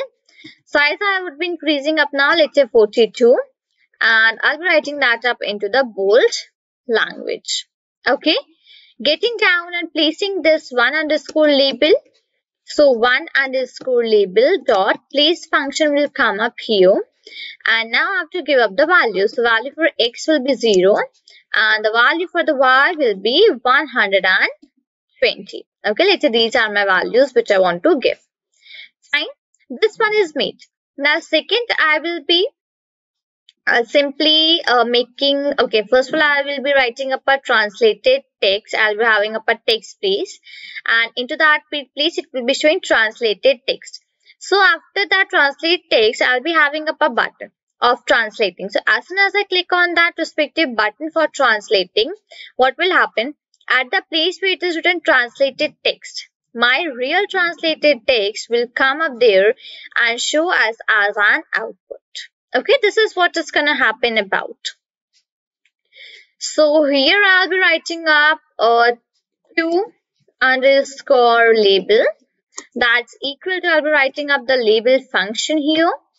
Okay, inside that I'll be giving up the Tkinter window. So tk underscore window. Okay. Comma, what's my text which I want to mention up here? So text I want it to be in the form in the translated language. Let's say this is the thing which I want it to be. Okay, comma. Now what about my background color? So I want now this background color of mine to be in the white color. Okay, and what about the FG color? That's my font color, and this time I want it to be in the red. What about the font values? So font will be equal to here as like Arial. Okay, then we'll be having the size again 42, and then here I am having the bold. This is the font size which I want. Okay, further getting down, I will be rounding up to underscore label dot. Here I'm having up the place function, that's where to place that out. Okay, so value for the x will be 180 and value for the y will be 140. Okay, value for x will be 180 and y will be 140. Okay, that's pretty much done. Now, next what do I want? One second, let me get down right here. Now I'll be making up a button. So that will be a button which will onto which it will written translate. That will be written onto that particular button. As soon as I click onto the button, it will show me the translated text. Okay, so here I'll be making that out. So translate underscore b. Okay, my variable name. The function which I'll be using for making up a button is this button function only, but b will be capital for this. Okay. Further, I'll be writing up the Tkinter window into which my Tkinter window is stored. Next, what is the text which you want to write up onto that button? So I want to write up onto that button somewhat in the way, let's say, translate. Okay. Further, what will be the background color for that button? So background color, I want it to be into a manner, let's say it would be green. Okay, and what about my FG? I will be keeping this as white. Okay, and about the font, so yeah, font will again be somewhat the same values only a little change will be there. Font is equal to firstly it will be my Arial. Okay, let's say it will be 26 the font size and it will be in the bold as well. Okay, now further after this what I'll be doing is that I will be having up an option for simply giving up the command as well. Okay, I have to give up the command here as well. So what I would do, I'll put up a comma and here goes my command function. Now into this command what I will be giving, I will be simply giving up the values. I'll be simply giving up my command function at this particular place. So for that I have to define up a new function and into that respective function I'll be writing up the main command of my complete program. Okay, so first I'll be going above and defining up that command function. So let's say I'll be coming up somewhat at this particular place. One second. Right here. And I'll be writing div and let's say it will be translate underscore language, my function name, and simply I would be writing up here as pass for now. Okay, and inside this I'll be passing up the same function translate underscore language, but make sure one thing, that you do not put up the brackets after this translate language function. Okay, after this particular function you do not put up the brackets because that's not at all needed, right? So hope I am pretty much clear up to this particular place, whatever I did wrote up. Now further we'll be defining up the functions, giving up the choices and rest everything now we'll be doing about. Okay, so now further I'll be giving up, first of all I'll be filling up this lang underscore or function, then I'll be moving up forward with the rest of my things. Okay, so now into this particular case what I'll be doing is that I'll be giving up different languages. Now I'll be giving up those respective languages in, okay, I'm sorry, I have to put up equal to.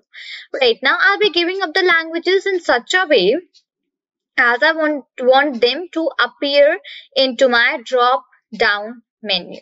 Okay, we want that to be appearing in the 1 by 1 format. So that is the reason I'll be giving up all of the languages in the 1 by one format. Let's say I would just put up here, let's say it's Hindi, okay, comma. Let's say it's English, comma. Let's say I am having Spanish. Okay, let me put that double inverted commas. Spanish, okay. Then let's say I'm having up German. Let's say then I'm having up French. Okay, let's say I'm having this French. Where is that F gone? Great. Okay, let's say these are the only languages in which I just wanted up the conversions. Further, according to your choice, you could add n number of languages, whichever you prefer like. Okay, that's done. Now let's do it one quick thing. Let's run out our program up till this particular place and let's see what's gonna happen and like what sort of output we are getting up here. Okay, so translated language is too big. This is my button, I guess. Yeah, this was my translated language or some button. And this is okay, pretty fine. So select languages option is, let's say select French. Yeah, this is coming. It's pretty fine. Okay, translated language is to be changed upon because the dimensions actually have to be changed, right? I would just close this out about. Okay, what did I give here? Did I give any button value? I guess I didn't give. Yes, that was the mistake. Let's give out a button value here. Let's write up here in the form button. What was the variable name? It was translate underscore b. Okay, so it is translate underscore b dot. Here we'll be having the place function.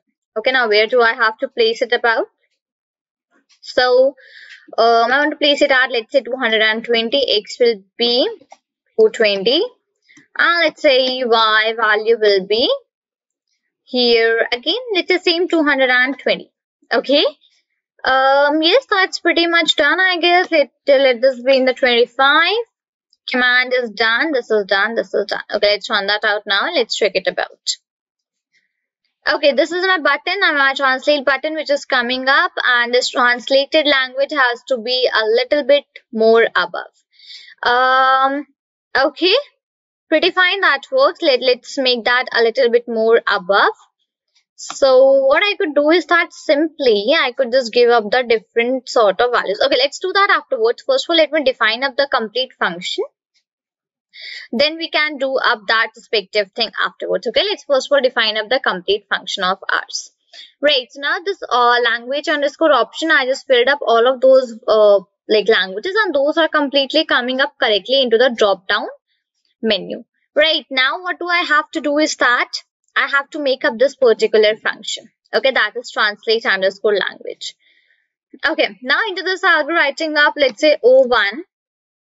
Right, okay, let that not be, let it be N1. My variable name, okay?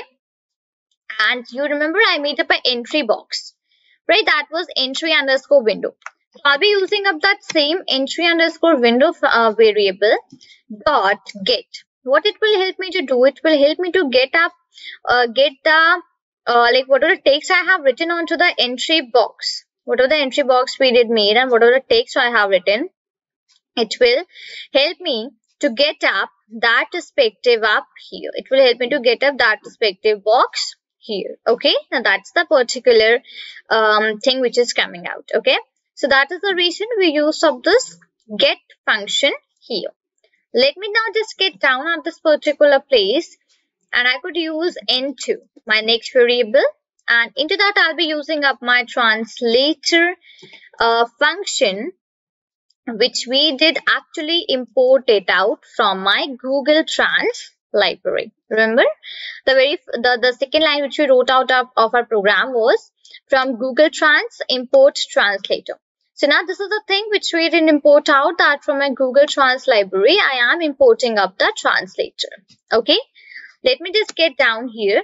Further, I'm having N3 as my variable, and into that now I'll be having up a respective function, and that respective will help me to get up the value. So we did made up that downside. Remember, I just made this drop underscore down, but I'll be using that up to this particular place. So it will be drop underscore down dot, and it will be again my get, because drop down, whatever is saved up into the drop down function, I will be wanting up that, so that in whichever the language we want to convert about dot get.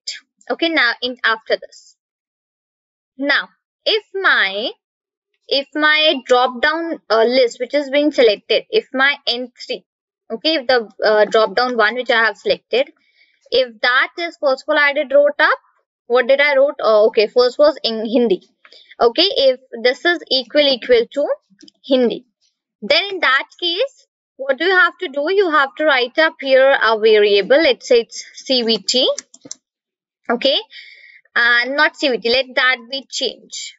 Okay, so now we have to change it into change is equal to HI. You remember that these are the short forms which you have for different languages. Okay, you can go onto the Google and there you could get up the different abbreviations for the languages that you have to use about. Okay, in Hindi is done.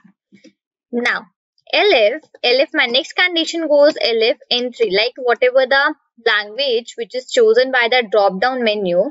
Now if that language is English, so into that case, what do you have to do?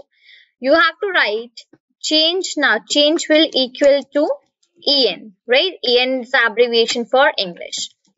So it again goes elif. What's my next language? Hindi, English, Spanish.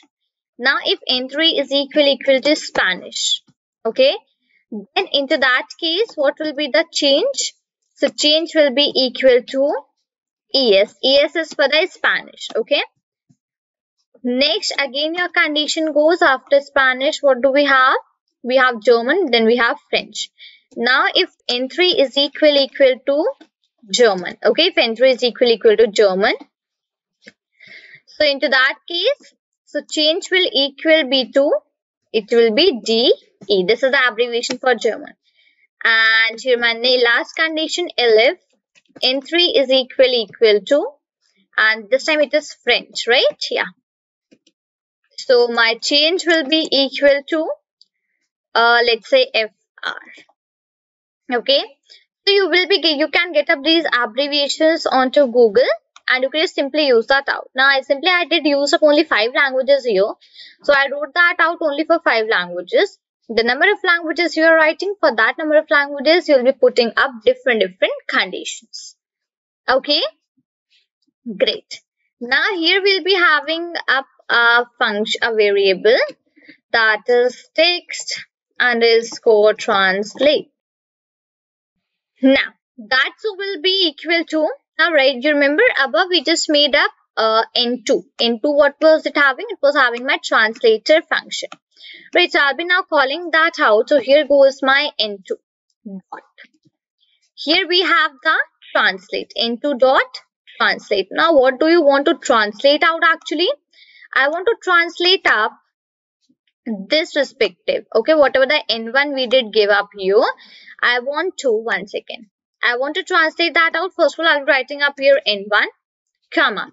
What will be the destination of the translation? So destination will be the change variable, which we did actually have made up here. This one. Okay. This is done. And now getting down, I'll be writing up here again. It will be text underscore translate is equal to, and again it will be here text underscore translate dot, and this time it will be my text. Okay, dot text. So whatever the text you are having, that respective one would be actually changed out here. Right, now further getting down, now what do I have? I'll be making up one more function, let's say that one more variable, let's say that's N4. What will be that about? Into this I'll be using up my gTTS library. Okay, what is my text actually? So my text is my text underscore translate variable, right? Text underscore translate variable, comma, and now here I'm going to use up the function which is slow. Okay, so for slow, I'm going to do it as, set it as false for now. And what is my language? So my language is here, change. Okay, this respective one, that is my change. And getting down, here you remember we just made up two labels, right? We made up two labels. This label I'm talking about now. Okay, this two label, one second, this one label and this two label. Let me do out one simple thing. Okay, let me do it one simple thing. This one label and this two label. These two I have written up here differently, right? Let me just give them a similar one. Okay, I'll be making this as two underscore label, and this as well I'll be making it up as two underscore label. And now here what I'm going to do is that getting language is equal to change. Okay, now getting down at this particular place, I'll be using up that yes, two underscore label, two underscore label dot. Here we have the config. Okay, and now what's the text into that? So my text will be my text underscore translate. Okay, my text underscore translate will be my real text. Okay, so now what I have to do, I have to copy this out, Control C, and I'll be putting this out just below the respective function here. So just below this, I'll be putting it about, and I'll be removing this out from here. Okay, like this. And yeah, my Tkinter window is actually already made it out. Right, so translate underscore language was a function I did already give up here as in the command. Right, that's pretty much done. Now what do I have to do? I have to simply do up one single thing, that I have to make up the things in a clear way, right? That I have to give up the things in a clear way. So what I could do is that I could do up a one thing. Yeah, here what I could do, whatever the values I have given, it is white and red, and this as well I could give it as white, WHITE, white, and this as well I could set it up here as in the red. Okay, like it was coming up a different line, remember? So I could give up the similar values to these respective positions. And now what if I run out my program now? So let's see that what's gonna come up as an output. Okay, this translated language is quite large, which is written up. Let me reduce up the, let's reduce up the size for this, because it's coming too much bigger as coming up there, right? So I could do up one single thing. I could give this value as a 40. Translated language, that's pretty much done. 180, it's 180, 140, that's done. Yes, we could give up these respective values, but instead of that, what if I give 30? I guess that would somewhat work. Let's see that out. So I could run it out here. Translated language, now it's looking a pretty fine thing. Now here I have to write out what I want to translate it out here. I could just increase up the size like this, Let's say I want to write up that how are you. Okay, this is my term which I want to, this was the thing which I actually want to translate. In which language I want to do it in the Hindi, let's say. And if I click on the translate button, okay, we are having an exception. Let's read that out here. So error, get data info fin, correction error. Okay, let me do out one simple thing. Self 20, line 75, 75, 85, 12, line number 12. Okay, let's take that out. So right here above we are having okay, change is equal to HRM. That's pretty much done. Okay, so now let's check out the final output of our program for the language translator. Okay, but before moving forward with the checking of my program, I just want to make up a quick correction into my program, and that's I just want to make up this entry window. Like we had given up the font size here as 16, right? I just want to change out that and make it a little larger, because in between of the project, when we just ran out of program, so into that case, I hope that you have noticed that on left hand side corner we were having up our entry box of the black color, right? And it was pretty looking small. So let's do out one thing. Let's change up that out. Let me write up the size for my entry box as 20. I guess this would actually work out here. Okay, now let's run out our program. Let's check out the final output. Then further I'll be giving you once a recap of what we did in this particular project. Okay, So let me run that out very quickly here. So yes, here we click on the run. Great. So yeah, it would take up quite a little time because, okay, one more thing, that it's necessary for you to be connected to the internet for running out your particular program. Okay, pretty fine. So yes, here's my final output. Here, this is my entry box, is black color. Okay, I'm gonna write up here. Let's say that how are you? Okay, let's say my text which I want to convert in some other different language. Okay.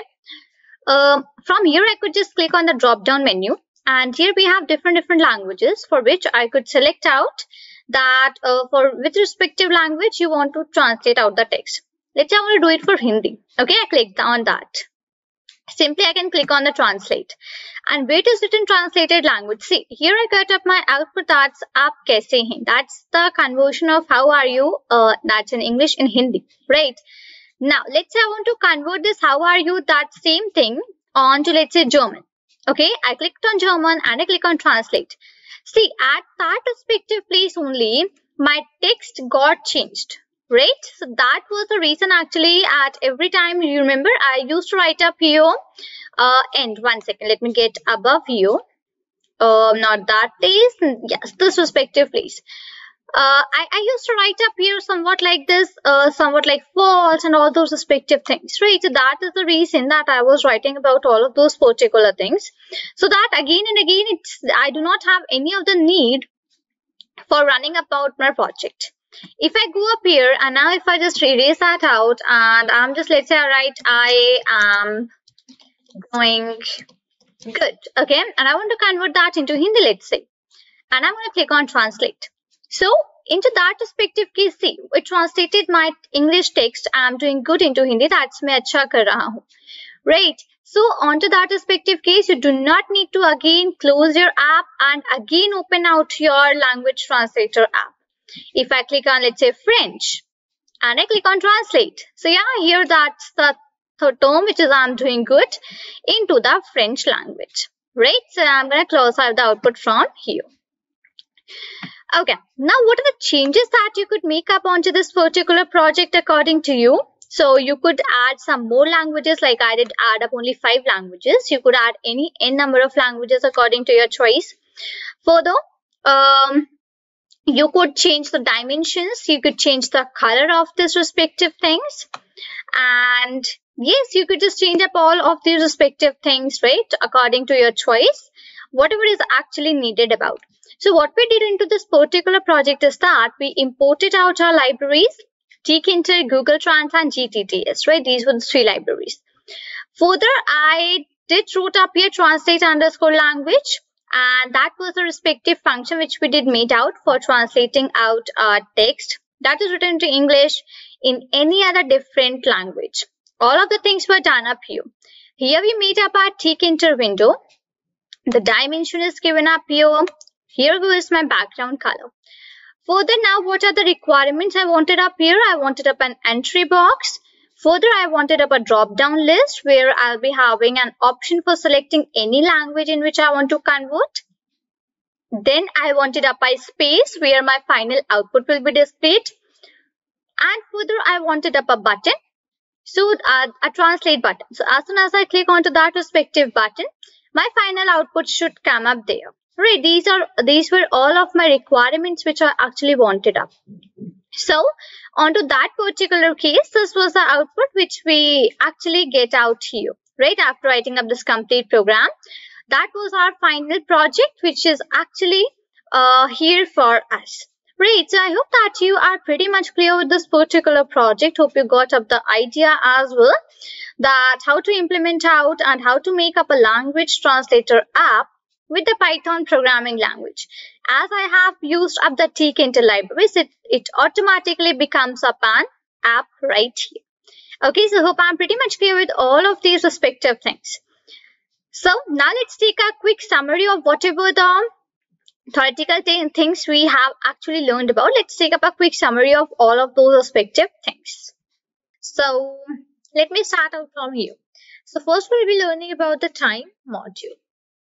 Now, whenever you want to do up any task or whenever you want to deal up with any function or task which is related to the time, okay, that's related to time. So now into that perspective, please, we use this time module. Now that's one of the modules means you do not need out the installation of this time module, okay. It automatically comes installed with the Python programming language. So this time module which we have up in Python, it completely helps you to deal up with the time related functions and the task. Let's say you want to get what's the current time. You can use a time module with some sort of function. Let's say you want to get the time in some other format. Let's say you want to get the current time, current seconds, whatever are there and everything. So all those particular things you can do with the time module, okay. Now if you as well want to work out with the time stamps, so on to that case as well, this time module is having up a good range of functions and those as well help you to deal up with the time stamps as well, okay. So now on to that respective case, first of all, I hope that you are pretty much clear with the uses of the time module, that what are the uses. So time module in Python programming language, it helps you to deal up with the time related functions and the time related task. Next, this module as well has up a good range of functions and that will help you to deal up with the time stamps, okay. Now what are the functions of the time module which you are having out actually? So the functions which you're having up in the time module, the first one is time.time. Okay. Now the time which is written at the left side of the dot, that's your module. So it means that whenever you are using up any of the function related to the time module, first of all, it's necessary for you to use that time module. Then for that, after that, putting up a dot, you write up your respective function which you want to use up from the time module. This is how it actually works out. Okay, so hope I am pretty much clear. So this time function actually helps you to get up the current time, whatever the current time is there, it helps you to get that out. Next is time.sleep. What is the sleep function about actually? So let's say you are having 3 printer statements with you. As soon as you run up your program, you want the output in such a format that as soon as you run out your program, so first of all, the first print statement shall come as an output, okay. Then moving further, let's say after 30 seconds, you want your second print statement to be printed. And let's say after again 30 seconds, you want your third print statement to be printed. Now, you want the statements to be printed in some interval of time, right? Now onto that particular case, you use up this sleep function, okay. So now in that case, whenever you want your statements or whenever you want your functions or anything like that to run in some sort of interval of time, so now in that particular case, you use up the sleep function. Next you have the ctime. So this free time is as well, it helps you to get up the current time, whatever the current time you are having right away, it helps you to get that out. And next is your local time functions. The local time is one of the functions which as well, it lets you know the time, but that's so in the format of the date of today, the day of today, the year, what is the month going on, what is the day going, which is the week going, every details you get up into this local time function. Okay, so these are some functions of the time module. One will be learning further in this particular tutorial only, in this video only. That's the strf. So we'll be learning that about in a short while. So I would not discuss that particular thing right here. So hope I am pretty much clear regarding the time module. Once again, I would let you know. Time module helps you to deal with the time related functions and the task. It as well has up a good range of functions which help you to deal up with the timestamps. Then we are having different functions onto a time module. Some I have listed up here. It's time, sleep, ctime, and the local time. Okay. Hope I'm pretty much clear with these all things. Okay. So let's start out with the label function here. Let's understand now about the label function. That what is it? So this label is a function which comes under the Tkinter module only. Okay. So whenever you want to use of the label function, you first of all have to import up the Tkinter module, and then only you could use up this label function. Now let's look upon that what are the parameters that you have to you can actually put up in the label function. Now here the first parameter is your text.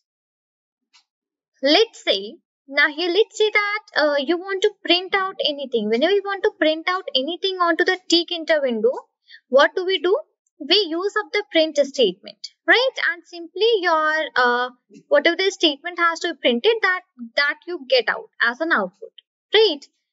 Now when you want to print out any text onto the Tkinter window, then what you use? You use up this text parameter. See, printing up the text onto the printing up some text onto the Tkinter window, you have to use up a different label function, and inside that label function you have to write up that text parameter, put up a equal to sign, and in front of that you have to initialize at what text you want to be printed. Then only that you will be able to write up any text onto the Tkinter window. It's not like that you simply have used up the print statement and you write up anything and that respective one will be written up onto your Tkinter window. No, it's not like that, right, in the Tkinter. Okay. So if you want to write up anything, so use of the text parameter. Now text variable, whenever you want the user to give any input, into that case you have a text variable parameter. So first of all, what you do? First of all, you make a variable and onto that assign the input from the user. Then further you come inside your label function. There you define up the text variable parameter, and simply you have the option for assigning up the variable into which the text variable is actually working about. Okay, that is the procedure. Now if you want to underline up any text, so yeah, this underline is the parameter which is used. If you want to put up any image, so image is the parameter which is used. When you want to set up the background and the foreground, means whenever you want to set out the background or the font color, so into that case you use up the BG and the FG parameters. And let's say you are making up any box like that, and if that you want to set up a width, so onto that particular case, this width is the parameter that helps you to do so.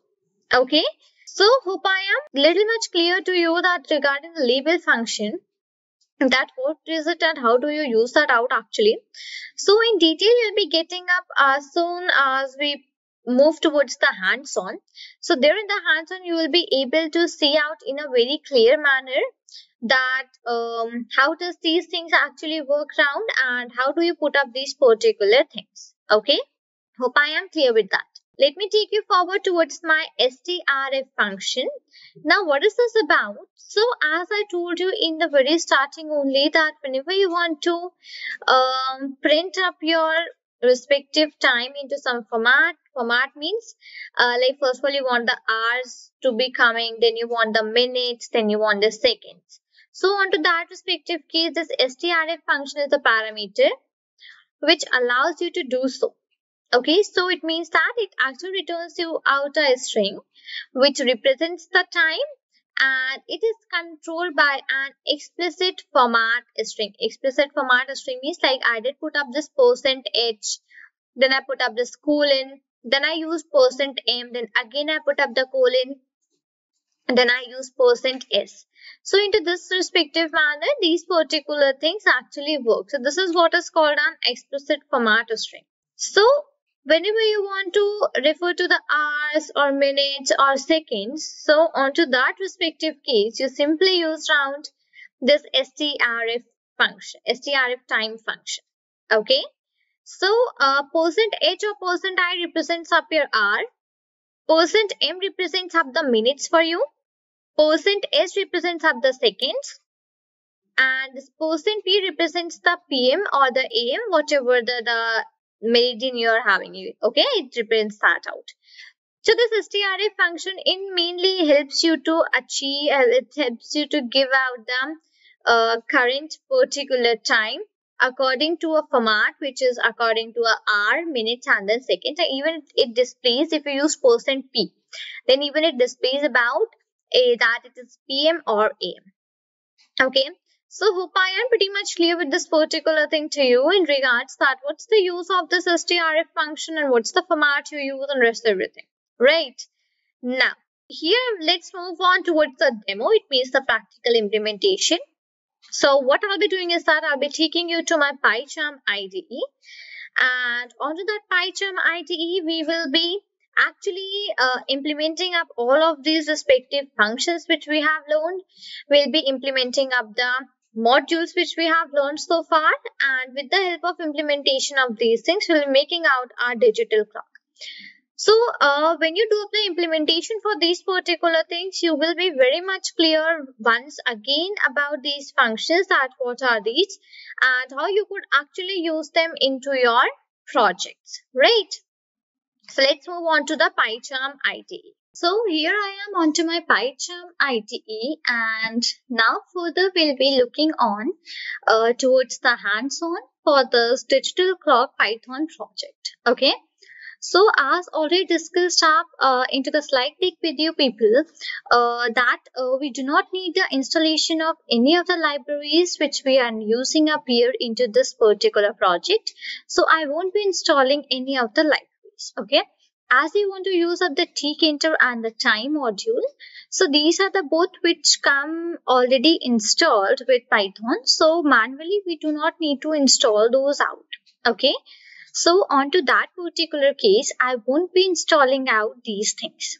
Further, I'll be moving ahead and I'll be importing out my required libraries, my required modules, and then further moving ahead with the project.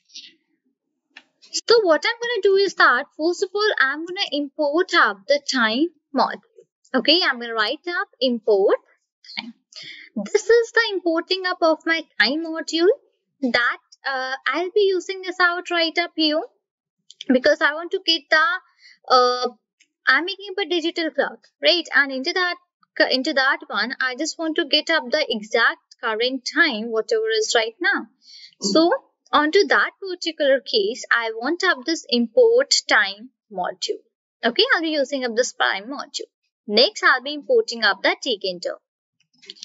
So from Tkinter, okay. Tkinter, T-E-R, right, 1 second, right, so from Tkinter, I'm going to import up the label first of all, import, and here goes my label. That's my requirement which I actually want to import out from here, that from Tkinter import the label. So label is my function that I'll be using up here onto the Tkinter. That's used for writing up anything onto the Tkinter window. So right here, I want to display up the current time onto the Tkinter window. That's the reason I am using up here the label function. And next what I'm going to write up is that I'm going to write that from Tkinter, I'm going to import up the asterisk. So what does this line actually means? This line means that from the Tkinter library, I am importing up all of the respective functions which you have up here. Because I can use up any, maybe there's some use of any respective functions. So for that, I simply wrote up this particular line that from Tkinter, import all of my functions. These three were first of all my requirements, my importing of the libraries, whichever are actually required into my project for going further. Right, so first of all was my time module because I want to display up the current time.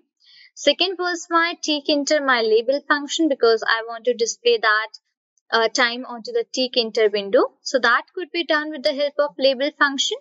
And third, I was having the importing of asterisk. It means third, I was having the importing of all of my functions for the Tkinter library. Okay. This was what the requirements we were having up here for this particular project. Now, further I'll be moving ahead and I'll be making up the Tkinter window, and from that only I'll be moving up with the rest of my things. Okay, so I'm going to get down here. So, my respective variable will be tk underscore window, which I'll be making up the Tkinter window. You could define any of the respective variables according to your choice. Okay, here I wrote tk underscore window, So that's one of the variables into which I had stored up my Tkinter window. So further into my project, wherever I'll be needing the use of my Tkinter window, I'll be using up this variable, that is tk underscore window. Okay, that's the complete idea regarding this particular thing which we are making it out here. Okay, next, if you want to set up any title, so yeah, I could write up tk underscore window dot, and I could use up the method which is title. And inside that, I could put up double inverted quotations and I could write up my respective title here. Let's say my title is my own digi clock. Okay, my own digi. Okay, where is that clock? CLO. Right here. So this is, let's say, my title which I wanted to put up here. My own digi clock. My own digital clock. Okay, this is the title of this respective Tkinter window which we are having.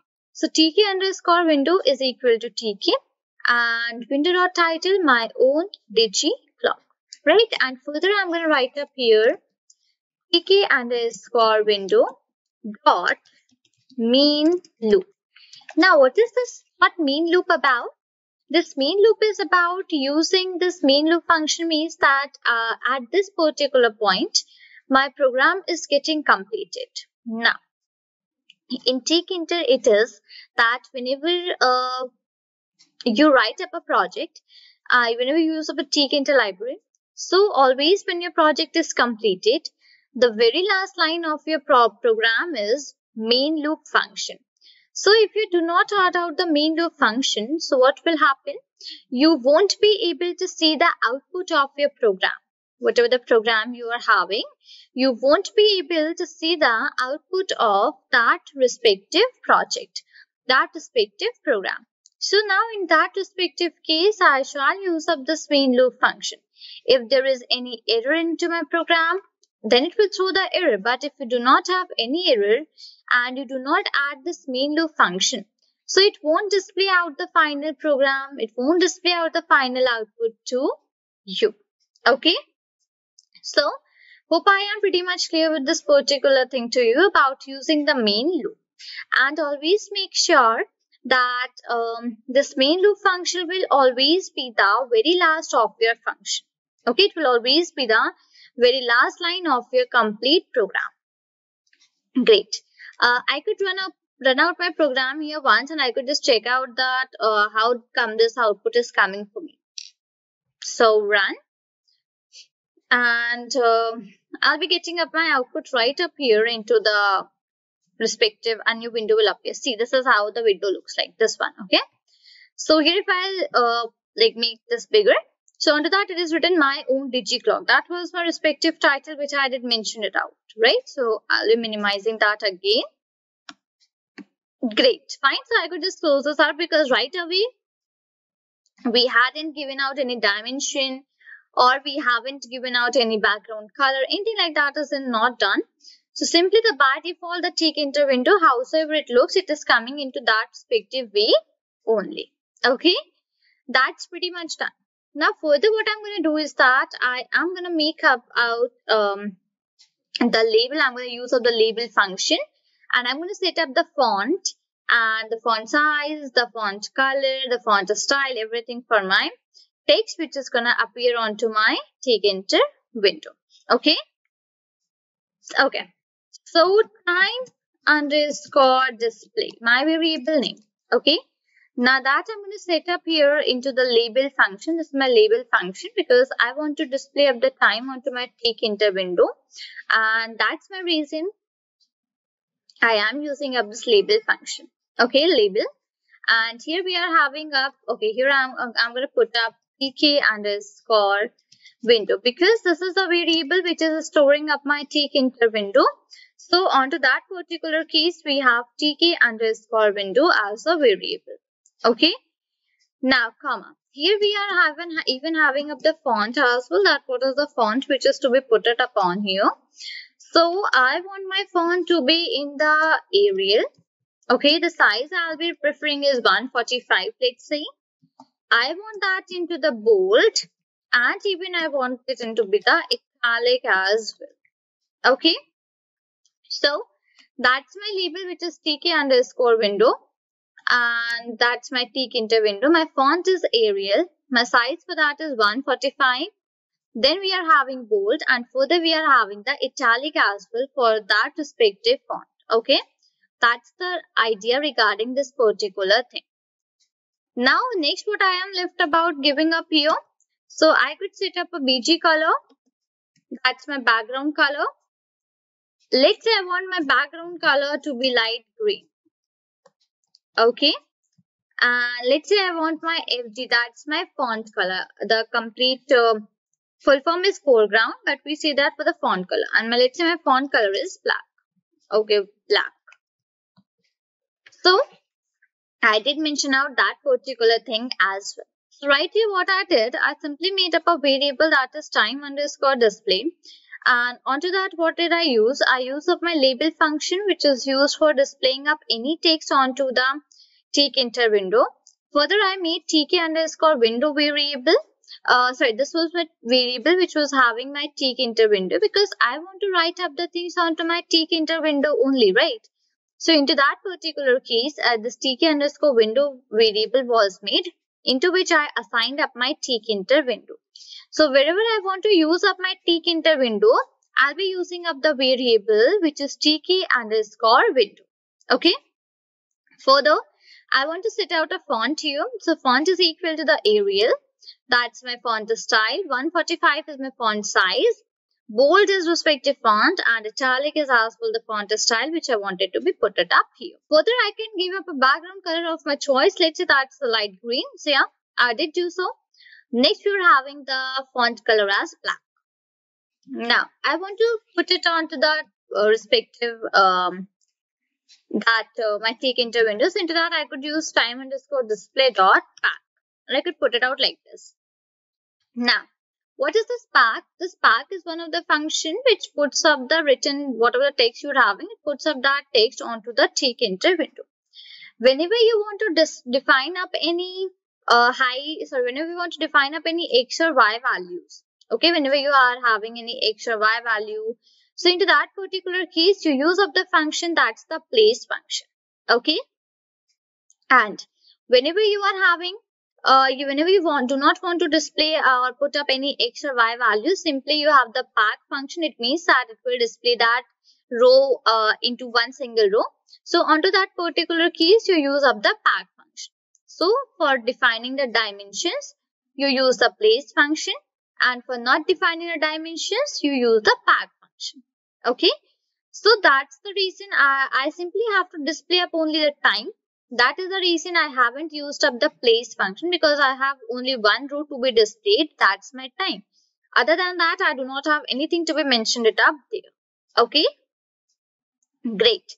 That's pretty much completed. Now, this is all set. We did meet up all of these particular things. Now, what is left out? Simply one thing is left out. That's my function which is to be made, and that will display me the current time. Okay, now, what I would do, I would get here. Let me make up a function, def. Okay, let's say my function name is def time underscore current. Let's say this is my function name, that's time underscore current. Okay, now into that time, first of all, what I'm going to do is start first. The very first step that I'll be writing up here is that I'll be applying out that in which format I want the time to be displayed onto the Tkinter window. Let's say you want into the hour, minute and second. In that case, you do. Let's say you want the time into minute, hour and second. Then you do. So accordingly, it will help you to display up the time. Okay. So now into that particular case, I'll be using up here, let's say A as my variable. And into that, I'm going to use up now my time module, because time will be the module which will help me to display up the current time. And okay, where is that? strf time function. Right, this we already discussed up onto the slide deck. That what is this strf time about? So it will help you to display up the current time. right? And I'm going to put up the double inverted quotations. Now, what is the format in which you want? Let's say I want my time to be into the format of %h, that is my hours. Then comes my minutes. Then comes about my seconds. Okay, HM is my hour, my minutes, and my seconds. And I'm going to keep them closer like this. 1 second. Right. So this is, I want to display up my time into the hour, minutes, and second. This is how we do so. Further, how we add up the AM and PM, that I would let you know in a short while. Okay, that it's 8 in the AM or it's 8 in the PM, that I would let you know. Fine. Now, right here, now what I'm going to use is that I'm going to use up that respective variable into which I have used up my label function. What is that? That is time underscore display. Because time underscore display is a respective function. Time underscore display is a respective variable into which I have used about my label function, and into which I wrote that what will be the font size of the time, what will be the background color, what will be the font color, everything I wrote up there only. Right, so that is the reason I'm using it out here. Dot, and I'm going to use up the config function. So this config function will be having up the text. Text is equal to, and what it is going to do, it is going to display up the time. So my variable will be text is equal to, okay, and I'm going to use up here A, because A is the variable into which I use this time module and gave up the format for the time, right? That it's %hour, minutes, and the seconds format, right? That's the particular thing. So onto that respective case is the thing which is done. So time underscore display dot config, and text which I wanted to mention up here is A. Right, hope I'm pretty much clear with this particular thing. Now what I'm going to do is that I'm going to get down. Here I'm again going to use up that time underscore display. So time underscore display dot, and here I'm having up the function which is after. Okay. Now, why does this 1 second label? Yeah. What is the use of this after function?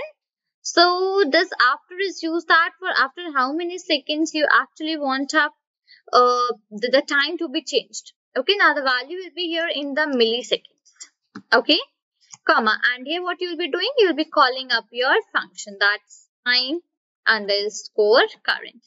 But make sure that the brackets are not put it up here. So this time underscore current function, this function which you're having, this function will be changed after every 200 milliseconds. Okay. And what are you going to do after this pack function? You simply have to call up the function into which you have written up about the complete idea regarding this particular function. So time underscore current, that is the function which we have actually written out here, right? Time underscore function is the function into which all of our details regarding displaying up of the time and what as a text to be written, everything is displayed up here. Everything we have actually written it out here at this particular place, right? So hope I am pretty much clear with this particular thing to you, that what is it about, how did we actually wrote it out. Now let me get here. So what we did, we imported up the time module. I did mention of the reason, but write it onto the practical implementation as well. I hope you are pretty much able to see the reason for the importing of my time module, because into that I wanted to display up my current time. For displaying the current time, we have a function which is strf time. That strf time allows you, it helps you to display up the correct time accordingly. So into that respective case, we used up this strf time. Now, there was a use of using this strf time function, and that was the reason we imported up the time module. Okay.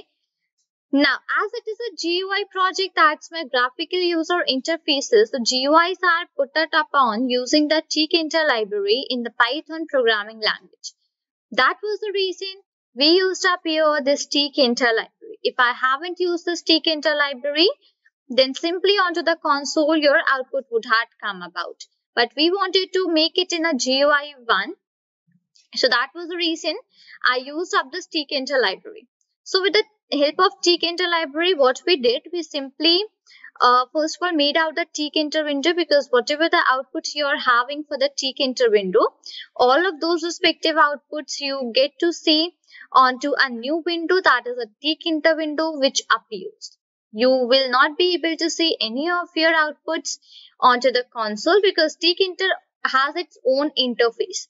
So as soon as you make up the Tkinter window, automatically the TK interface opens about, and then further you could write up the things with the help of label. You could put the buttons with the help of button function. Further, you are having many things which you could do up there. Okay, so yeah, we made up the Tkinter window. Then you could put up a title to your Tkinter window. So yeah, we did put up a title to our Tkinter window, which is my own digital. Now, here at this particular place, if you want to set out any background color, so yes, you could set out any respective background color also according to your choice for this Tkinter window. But right here onto this only, as I wanted to only and only display up the time, I do not want any other things to be displayed upon.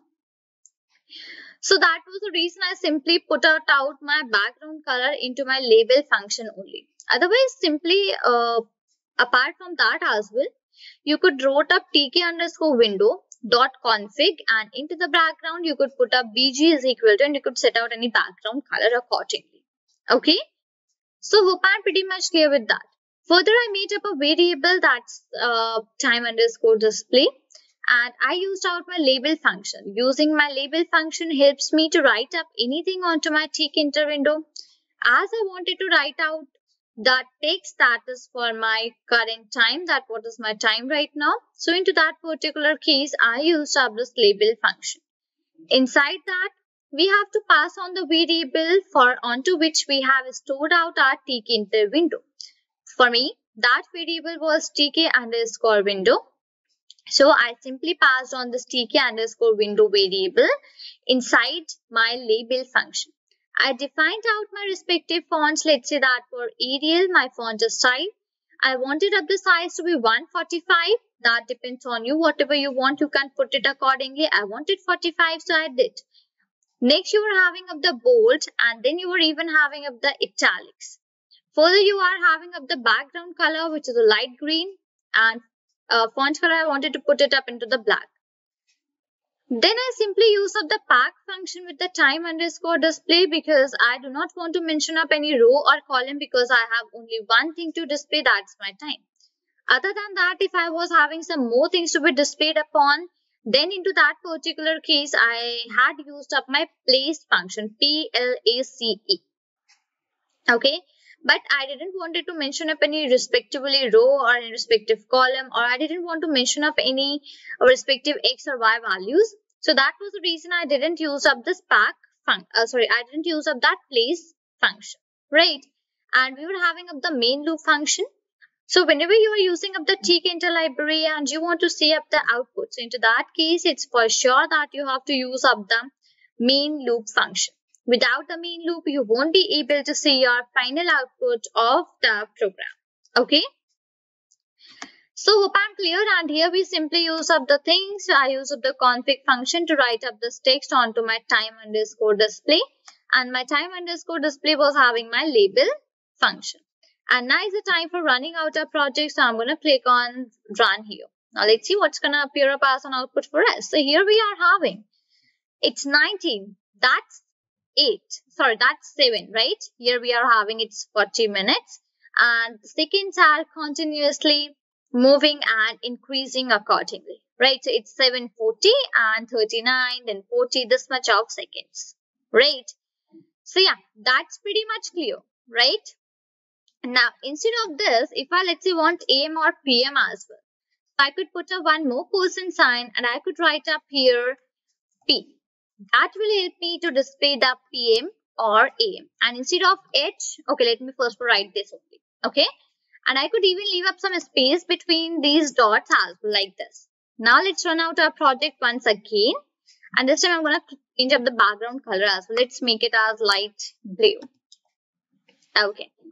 Let's run that out, and okay, I could make up some font size as well a little bigger. Let's say it's 155. I guess that's going to work well. Let's run it out here. So yeah, here you are having up once again your outputs, and now this time you're able to see it's AM or PM. So right away it's PM. Yes, it's right away. It's 7:41 this much of seconds, and according to AM or PM it's PM. That's in the evening. Okay, here I'm having my title, my own digiclock. Now I guess you noticed one thing, that the size of this Tkinter window is automatically adjusted by the time. Right, yes, this happens that the size automatically, if you are not mentioning up any size of the Tkinter window, like if you're not mentioning any length and width of the Tkinter window, then whatever the text you are writing and whatever the font sizes of the text, accordingly the Tkinter window gets adjusted. So onto that respective case, if you are having some one or two things only to be displayed upon to the Tkinter window, so there is no such need for mentioning up the text or mentioning up the dimensions of to the Tkinter window. It automatically adjusts those accordingly. Now, let's say here it's coming up 19. Let's say I want that into numerical format of, let's say it's 7 or 8. I do not want into this 19 and things like that. So what could I do? Here when I wrote up H, instead of that you could write up here I. Okay, and getting down here I would once again change up the background color. Let's say this time I wanted to make it pink.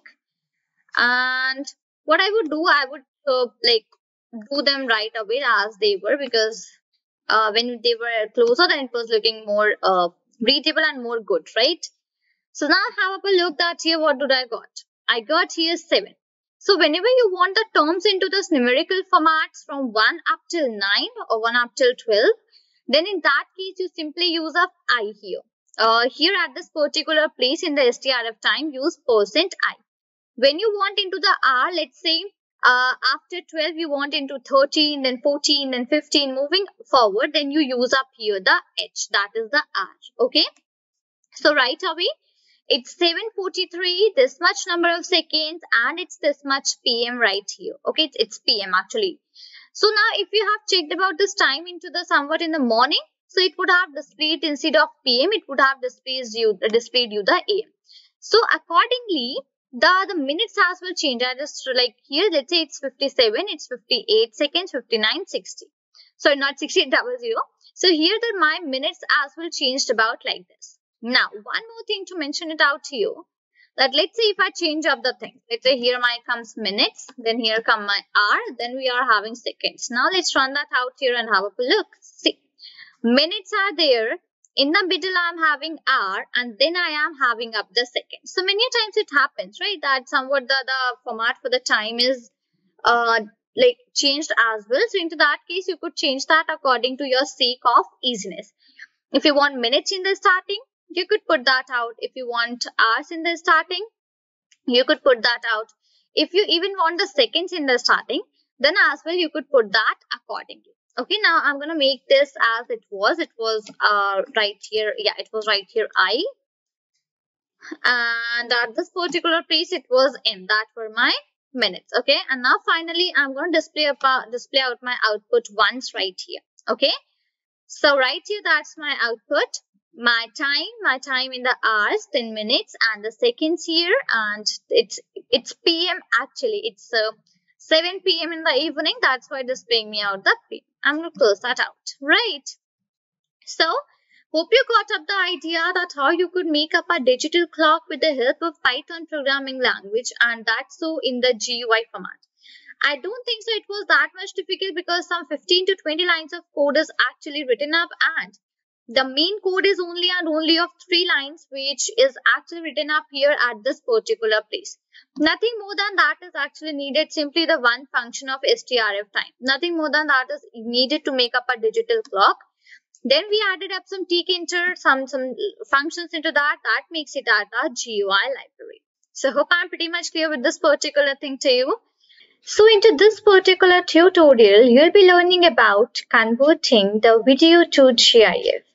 Video can be of any respective sort. You take it MP3, you take it MP4, whatever the video format you want to use, you can use that out. And we'll be converting any video of any format into a GIF format. That's the respective tutorial which is going to be about. So many a times you must be fascinated after seeing up so many GIFs present onto the internet. You must even be thinking about that. How are these GIFs made and how you do up these respective things? So it's pretty much cool that yes, you can do about all of these particular things with the help of Python programming language. So into this particular tutorial of today, I'll be telling you how you can convert a video to GIF format with the help of Python programming language. This is the tutorial about. Now let me take you forward towards the agenda that we are going to follow up for this particular tutorial. So first of all, I'll be taking you through the libraries. I'll be in particular using only one library for the converting of my any of the video format to the GIF format video. Simple one library is used and that is Moviepie library. PY stands for Python and movie is the respective library name. So it's Moviepie library. Okay, I'll be first of all letting you know that what is this library about, what are the features that you have in, what is the process for installation, do we need installation or we do not need installation. Each and everything I'll be covering up here into this Moviepie library first of all. Further to the next, I'll be taking you towards a function that we'll be using up into our project. We'll be discussing about the video file clip function. This is one of the function which will help you to convert your GIF. But how will it help and what are the parameters that you have to pass in? And this respective function belongs to which library? What are the features of this? Each and everything we'll be discussing up in detail in the further tutorial. And then I'll be taking you to the demo. That's the practical implementation of our converting any video format to the GIF video format. Okay, so hope I am pretty much clear that what's the agenda for this particular tutorial that we are having up here. So let me take you to the very first topic now, and that's Moviepie library. First of all, we'll be discussing about this in the detail about this particular library. So what is this library about first of all? So this library was actually developed for the video editing process. Whenever you want to do up some video editing, into that particular case, this Moviepie library, this Moviepie Python library was developed. Now, what sort of video editing you could do? You can concatenate any videos, you could simply cut a part of that respective video, you can insert some title onto the video, you can simply do the video processing, you can create some custom effects. So these are all of the respective things which you can do with the help of this Moviepie library. Okay, so now what are the Python versions which this respective library actually deals with? So your Python shall be 2.7 or above than that, but the preferable one which I would let you know will be above 3.4. Okay, so make sure that your Python version is above 3.4, and if it is not, then upgrade it to a newer version, the current version which is there, and or either you do not know how to upgrade that out, so simply you could uninstall Python and again install the newest version of Python onto your device. Okay, so hope I am pretty much clear with this particular thing. Now whenever you want to do some sort of editing, like whenever you want to add up some custom effects, whenever you want to do some I would say video processing, whenever you want to concatenate two videos, concatenate means the merge of the videos. Okay, let's say you are having two different videos and you want to merge them about, so that's mentioned up here as concatenation. So when you want to do concatenation, you want to insert up some title. So whatever the simple tasks are there which are related to video editing, if you want to do any of those, so this Moviepie library is one of the ones which is completely preferred in all of these particular cases. Next, one more feature we are having up here of the Moviepie library, and that feature is only the reason that why we will be using this Moviepie library into our practical implementation of this Python project. So the reason is that this Moviepie library also allows you to read and write the most common audio and video formats, which includes the GIFs as well. Okay, you could read, you could write, all of these operations you could perform with the help of the Moviepie library in all of the video formats, and the GIF format is as well included. So that's the first reason why are we using up this Moviepie library into our project of today. What's the main task? What's the goal of the project? That we want to convert any video format, MP4, MP3, whatever, to the GIF format, right? So onto that particular case, what will be my very first step? My very first step is gonna be that I have to first of all read my complete file which I want to convert, right? Let's say I'm having any MP4 file with me. Now I have to read out that respective file, and I have to first of all read that out. So whenever you want to convert a file into any other file format, it's especially not for GIF or nothing other than that, but it's a simple thing which I'm telling you, common thing, that whenever you want to simply convert any file into one format to the other format, so onto that particular case, the very first step is that you have to read that file. Okay, and Moviepie library allows you to read any type of file formats. That's the reason that we are using up this Moviepie library into our practical implementation of our project for converting the video to GIF. Okay, so hope I am pretty much clear with this particular thing, the reason for using this Moviepie library. Now, I did already mention up that make sure to have up a Python version greater than 3.4. Okay. Next, what's the installation process? So for the installation, you simply have up a command that's pip install Moviepie.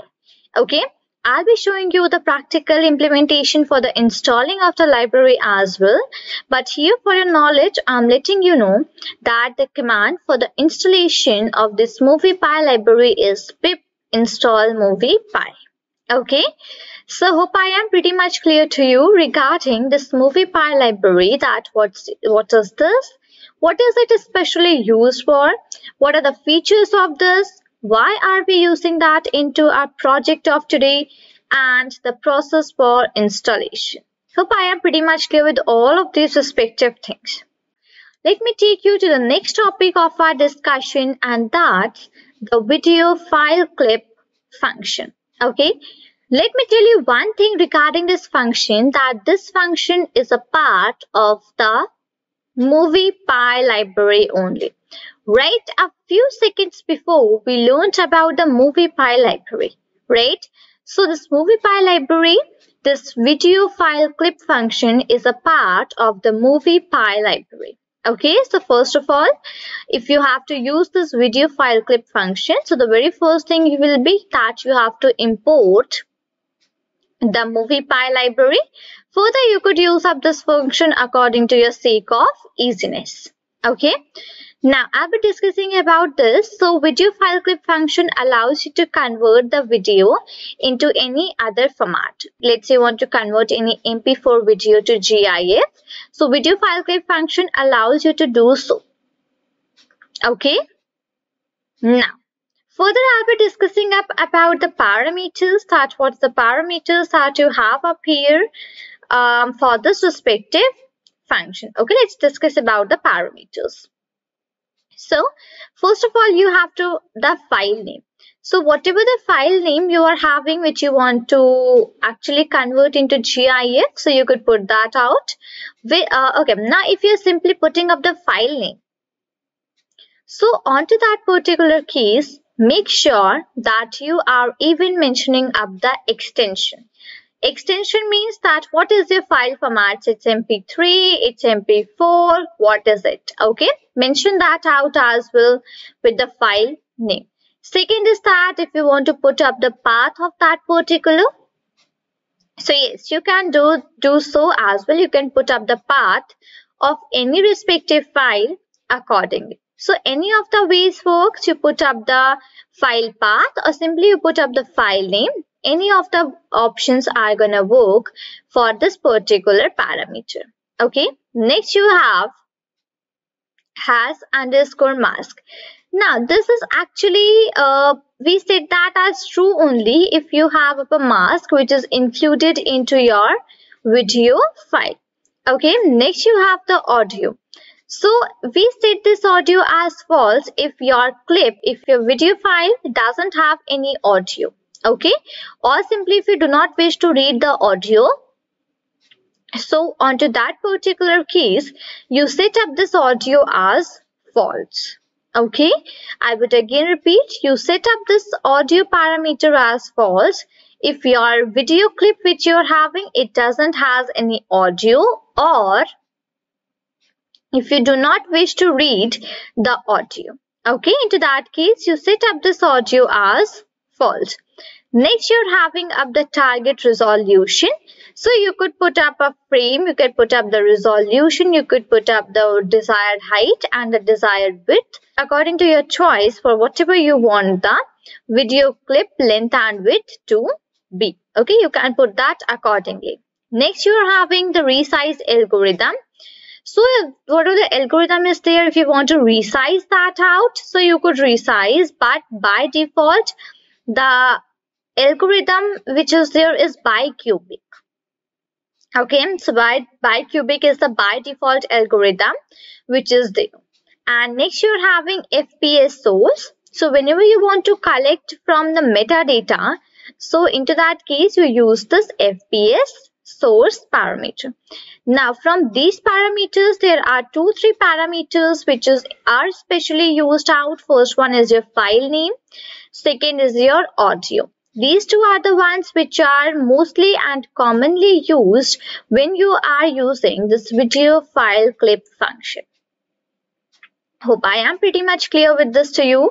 Now this is a function, this is a method, so it doesn't need out any of the installation. As soon as you install the Moviepie library, all these functions automatically comes up and you can use any of the required functions according to your need.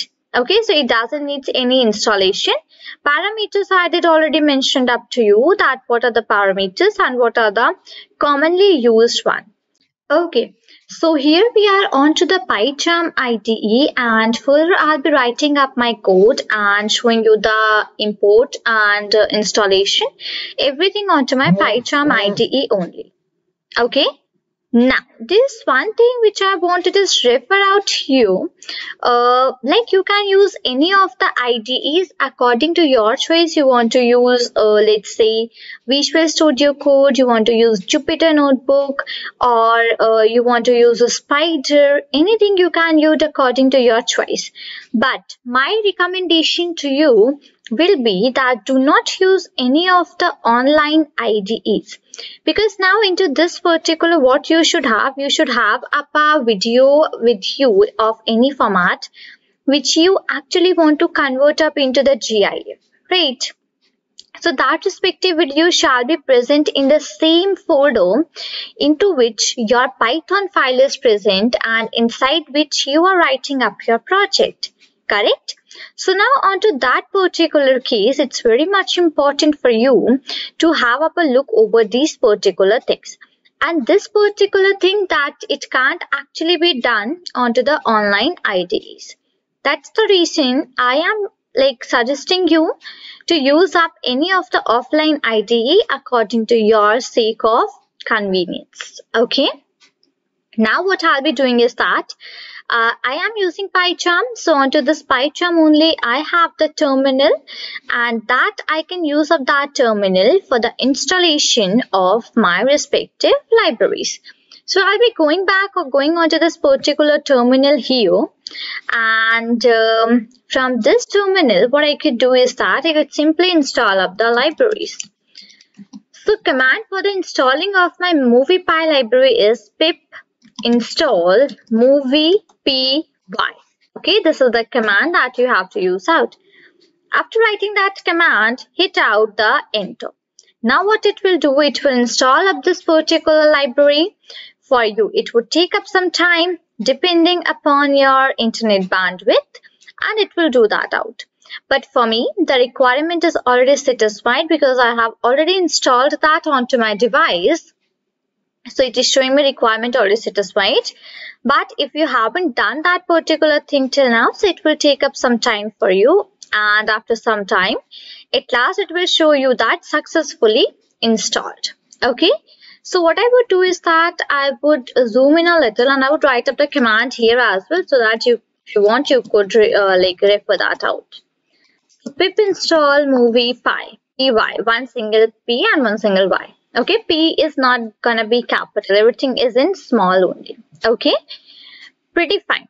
Hope I'm pretty much clear with this particular thing to you. Now further getting down, I'll be importing up my library that we installed right away, that's Moviepie. Okay, so I'll be writing up here that from Moviepie dot editor, from Moviepie dot editor, I'm gonna import up the asterisk. What's the first line which I have written? What's the meaning of that? So Moviepie is my library that we all are pretty much aware of, right? I just did mention of this thing a few minutes before as well, that we just installed out this Moviepie library.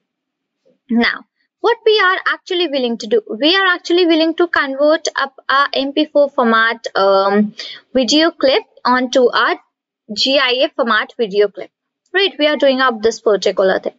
So now onto that simple case, I simply used up this Moviepie dot editor as well. Okay, I used up this Moviepie dot editor. So this Moviepie dot editor will actually help me to do up this particular things. Okay, and now when I wrote import asterisk, so it means that I'm going to import up all of the functions which we have up into this Moviepie dot editor file. Okay, so when I wrote up here Moviepie dot editor import asterisk, so import asterisk is simply means that from my Moviepie dot editor library, I'll be importing up all of the required functions which I have present up into this particular library, because I need those functions, because it's simply a tedious task for you to again and again write import this function or import that function. So at one simple go, you imported up all of your relevant functions which you are having up here. Now further you can use out any respective function of your choice here. Let me get down. So now here I'll be making up a variable which is convert underscore video underscore name. So what will this variable actually store? This variable will store the name of the video clip which you want to convert into GIF. Okay, I will be using up here the MP4 format. Okay, you can prefer any of your choice. So simply I'll be writing up here video file. Okay, that will be a file clip. Okay, video file clip. This will be my respective function name, and that function I have imported it from Moviepie.editor library only. So this video file clip, I did mention about this function a little bit before to you about this, that what is it actually, how is it used, and what are the things that you're having up here. Okay, so video file clip, right? That's done. Now into the bracket you'll be writing up that particular file name which you want to convert. So I'm having up some MP4 file formats. I want to convert up that MP4 file format. But that particular thing I'll be writing up after the completion of my program. Okay. Now let's get down. Now again I'm going to use up here convert underscore video underscore name. Okay.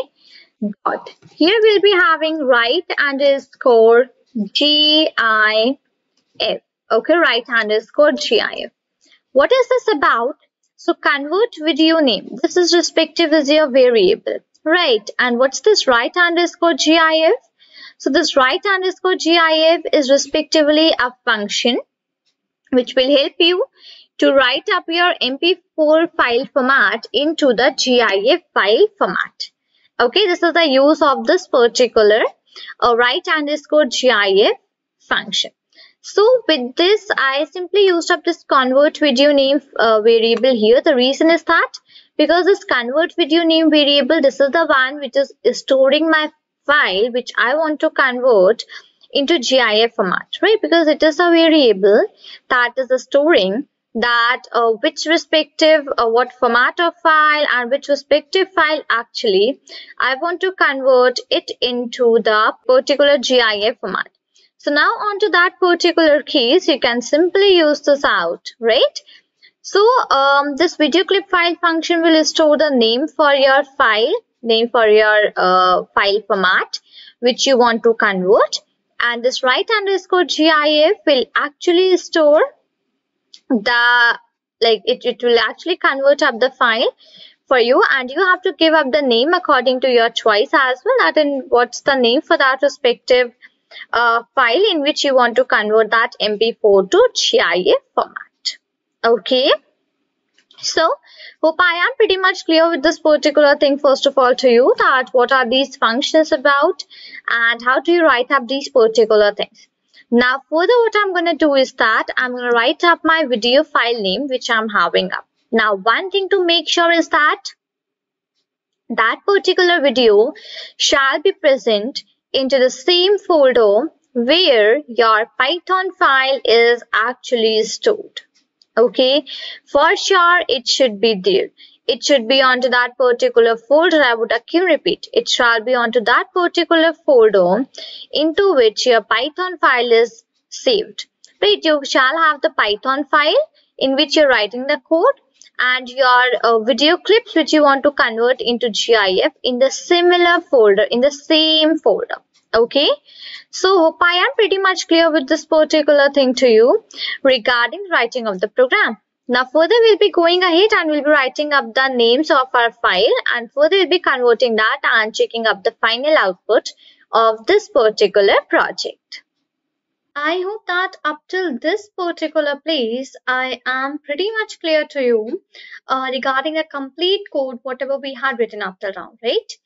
Now, what's my last task for this hands-on for this video to GIF project is that I have to put up my video file name and give up a name that in which name I want my GIF file to be created, and then we'll be running out a program and waiting up for some time because it depends that what's the duration of that particular video which you are creating. Okay, it might take out some time if you're using a very big video for converting a video to GIF. Okay, it might take out.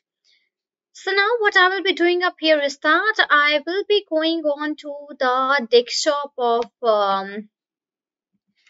my laptop. Okay, now here onto the desktop I am having up some few files, like I hope you are able to see this file and this respective one as well. Okay, let's check out that what's the properties of these files. Okay, so if I go on to the properties, see I am having this MP4 file format, right? Now what I would do very first of all is that first of all I'll be copying up these particular files and I'll be putting those onto the location where exactly these are to be. Now what I just meant out from this particular thing, let me tell you. So there's a location into which your Python file is saved in which you're writing the project, right? I hope that you must have that location with you into which you are writing into the file in which you're writing up your Python code, and that particular file is saved up at some location, some path into your laptop, right? So I have to save up those MP4 files onto the same path where my Python file is being saved, into which I am writing up this code for video to GIF conversion. Okay, as in the very starting only, I suggested you and I told you to have up a MP4 file format. So I hope that up to this particular point you must be pretty much ready with your MP4 files. Right now, I'll be telling you that how to put this file onto the location and from where to find out the location. So let's say this lang.py, this is my file into which I am writing up my code. Okay, I would click on that and I would do the right click.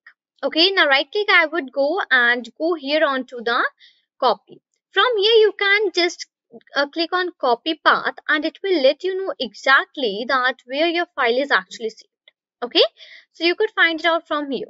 Now for me, I am already aware that where this particular file of me, that is lang.py, in which respective window, in which respective place this is saved. Okay, so what I would do, let me open up that desktop once again. Let's say first of all I'm gonna convert this video. It's a very short video of 26 seconds and that's from Great Learning itself. Okay, and the video is AI ML Trends in 2022. So let's copy this out from here. I'm going to copy this out video. And now what I'm going to do, I'm going to go on the respective destination. So it's Windows C. For me, then it's users, it's user. And then I'm having PyCharm projects inside that. Here is my respective destination. Okay. And great. So I could just do out and minimize out the things a little bit. Yeah, it's pretty fine. And I'm going to do Control+V. So have a look at this here AI ML Trends in 2022. This file has actually came here onto this particular location for me. I'm going to once again check out the properties. Let me show you about this. Name is AI ML Trends in 2022. The type of file format is MP4 file. Okay. And further it is of 26 seconds. So that I would have for sure gone to details.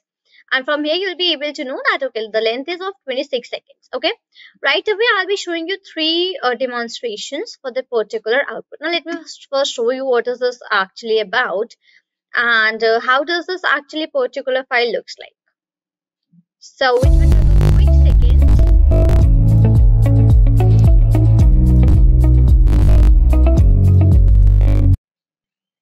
Yes, so this was somewhat the file which is looking. I didn't have shown you the complete video, but yeah, this is how this particular file looks like. Okay, it's a very short video from Great Learning itself.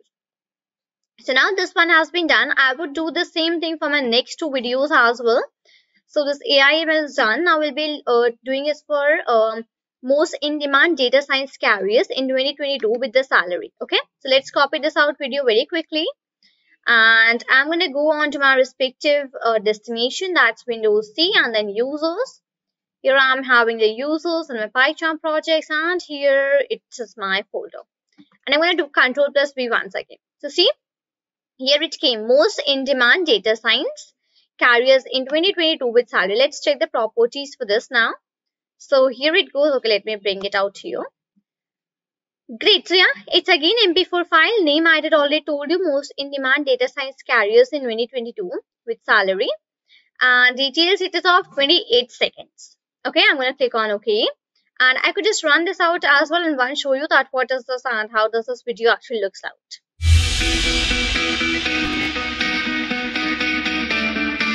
Great. Yeah, I hope that you are pretty much aware of this particular video itself, that how is it looking. And where's my third one? I'm having one more, that's most in-demand digital marketing carriers in 2022 with salary. Okay, this one. Let's copy that out very quickly once again here. And I'm going to take you to the downside into the user. And here's my PyCharm projects and here's my respective folder. And I'm going to paste out the file here. So yes, here we are having. Let me open up the properties for this and let's have a look over there. So right away. So yeah, it's again an MP4 file. Name is most in-demand digital marketing carriers in 2022 with salary. And here are the details. It's of 16 seconds. Okay, great. So yes, these are all my three videos which I wanted. I'm going to go on to the PyCharm here. And now when you're going to check out here, you'll be getting all these three videos into this PyCharm folder into which my file is getting saved. Okay, so let's check it for M. Right here, you're having most in-demand data science carriers, most in-demand digital marketing carriers, and there shall be some AI ML.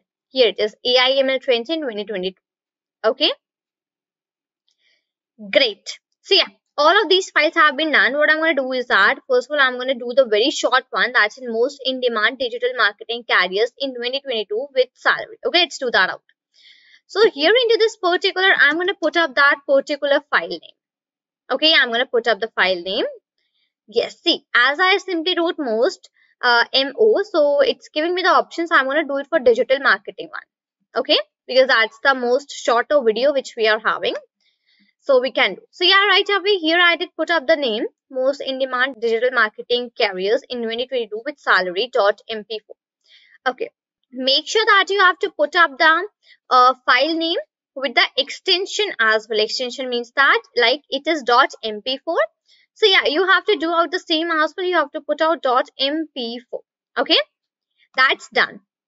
Here inside this write underscore GIF function, I did told you that into this you're going to write up the name, that what will be your GIF name into which the above mentioned video will be converted into the GIF. Okay, so I am going to do it for GL underscore GIF1, my file name. Okay, so into this respective manner, you could give up your file name GL underscore GIF1. Right, so hope I'm pretty much clear with that. Yes, dot, and what will be the file format? File format will be .gif. So I have to mention that as well. GL underscore GIF1 .gif. Okay, this is how you have to do. And yeah, that's all over. It's the time for running out our project. So let's click on run here. And after that, I would explain you things once again till the time it will take up some time for the conversion. Then I would explain. Okay. So yes, here it's actually getting up converted. Okay, it's getting up converted. As soon as it is being converted, actually, it would show you that process executed with this much number of time seconds. Okay, now.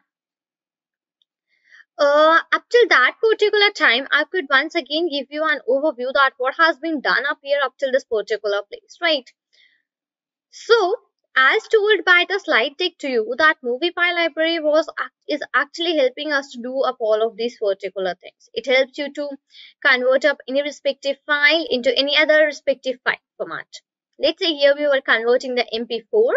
So yes, in that particular place, MP4 is getting converted onto the GIF format.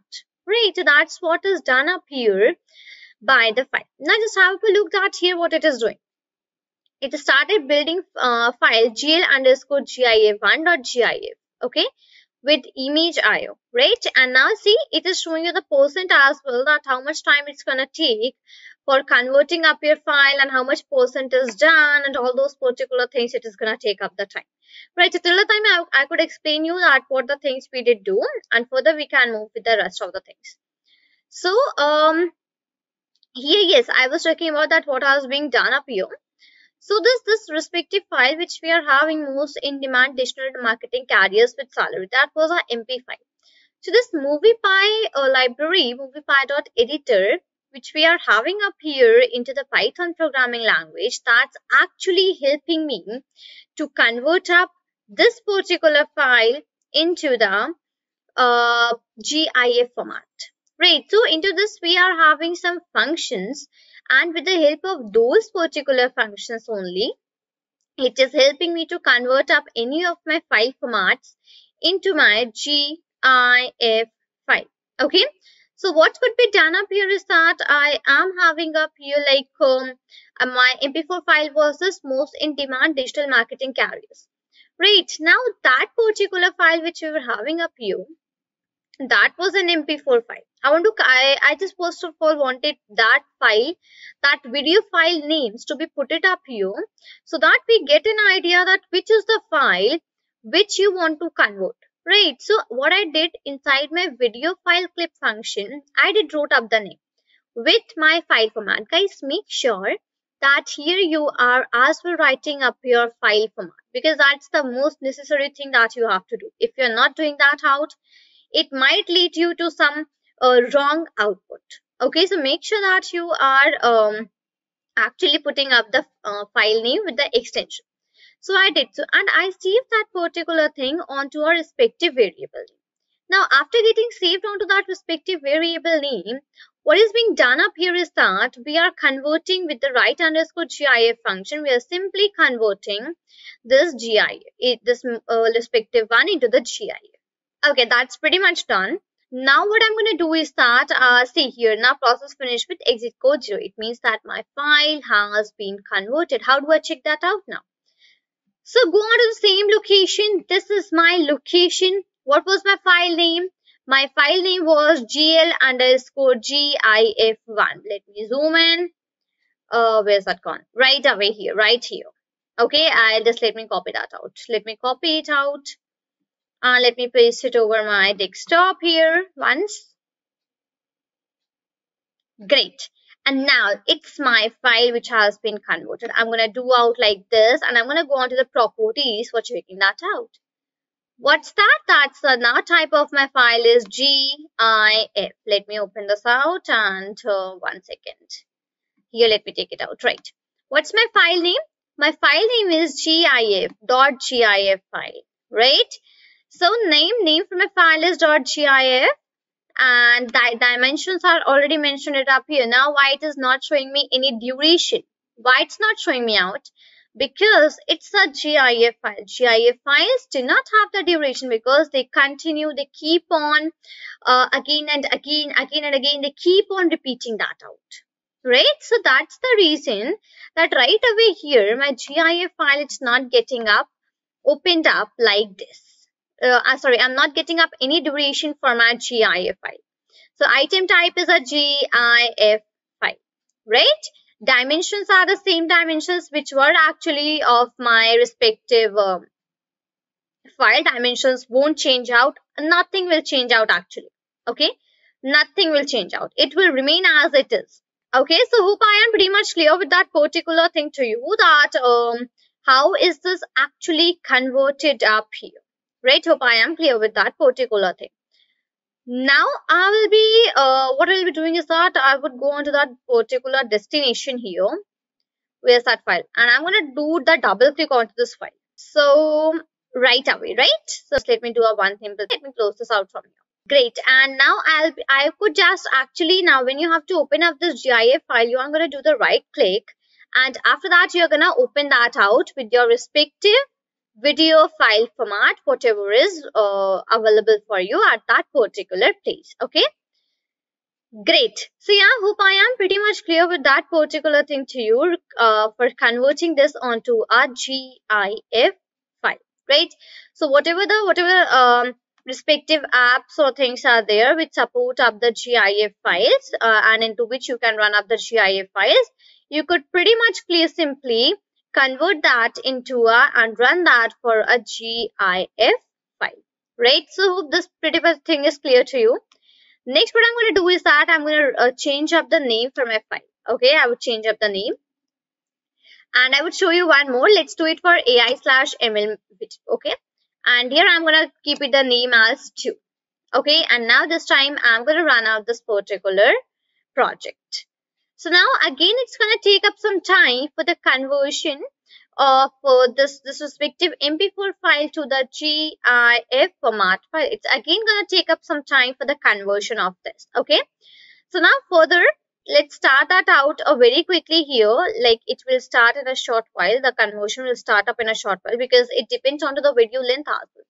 Now this AI/ML Trends, this respective file was of 28 or 26 seconds, right? So now see, it started up the building up of my GIF file here, right? It is started out. So now it will take up some time and it will convert this particular file for the GIF format here.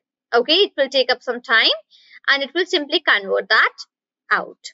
So up till that particular point, I hope I'm pretty much clear with all of the things to you, that how are these things done and how do these things actually take place. What are the ways where we can actually use this out, and how do you simply convert up any respective file format to a GIF file. Okay, I had just shifted that down because it's actually doing up its particular things. Great. So only not MP4 file only, but yeah, rather than this as well, you could use up some more video formats, and according to your convenience, you can convert up any respective video format to the GIF format. So this is how you can make up a project. You can do the hands-on for the video to GIF. Now it's not that much difficult, right? You are having 3 to 4 lines of code simply here to be written down.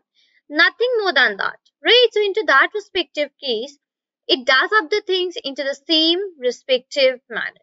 But make sure that you are opening up your files from that respective app or from that respective software which supports the running up of to the GIF files. Okay, because GIF, we all know that GIF, first of all, your file will run, and again it will start running, it will start running, it will start running. It will not stop at that particular place. Like, it doesn't have any ending time, right? GIF file do not have any ending time. They keep on running and running and running and running every time, whatever the time you are having. So make sure that you're opening up the files into that respective like software which actually supports up the file format of the GIF files, right? So as soon as this respective file format has been converted, this MP4 has been converted to the GIF, we can check that out onto our respective folder. But yeah, here only one thing is important, and that's key. You have to make sure that the file format, like video which you're having, that video is actually saved onto the same folder where your file is getting saved. The file into which you're writing the program, this respective file is getting saved at whatever the place.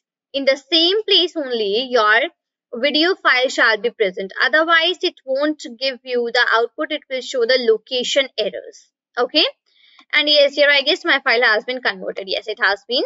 I would go on to this particular. Let me close this one. Okay, this has been done. And yeah, here is my location. Yeah, it's GLGIF2. And I'm going to do up this out. I'm going to click on the properties. And yes, now it's my GIF file. .gif. Okay, and here you can change it with the respective location with which you want to open that out. And yeah, you could do so accordingly. It's not any case, right? You can open it with anything. I'm going to close this out from here. Okay. And I'm going to go and click on the details. So yeah, for the details as well, here it's absolutely same. It's the item type is GIF file. And that's the respective folder where your file is, and everything is written up here. And dimensions are as well the same, which we did give out, right? Great. So yeah, hope I'm pretty much clear with this particular thing about converting up a GIF file. So converting up an MP4 file to a GIF file. That's how you could do up the things. If you haven't subscribed to our channel yet, I want to request you to hit the subscribe button and turn on the notification bell so that you don't miss out on any new update or video releases from Great Learning. If you enjoyed this video, show us some love and like this video. Knowledge increases by sharing, so make sure you share this video with your friends and colleagues. Make sure to comment on the video for any query or suggestions, and I will respond to your comments.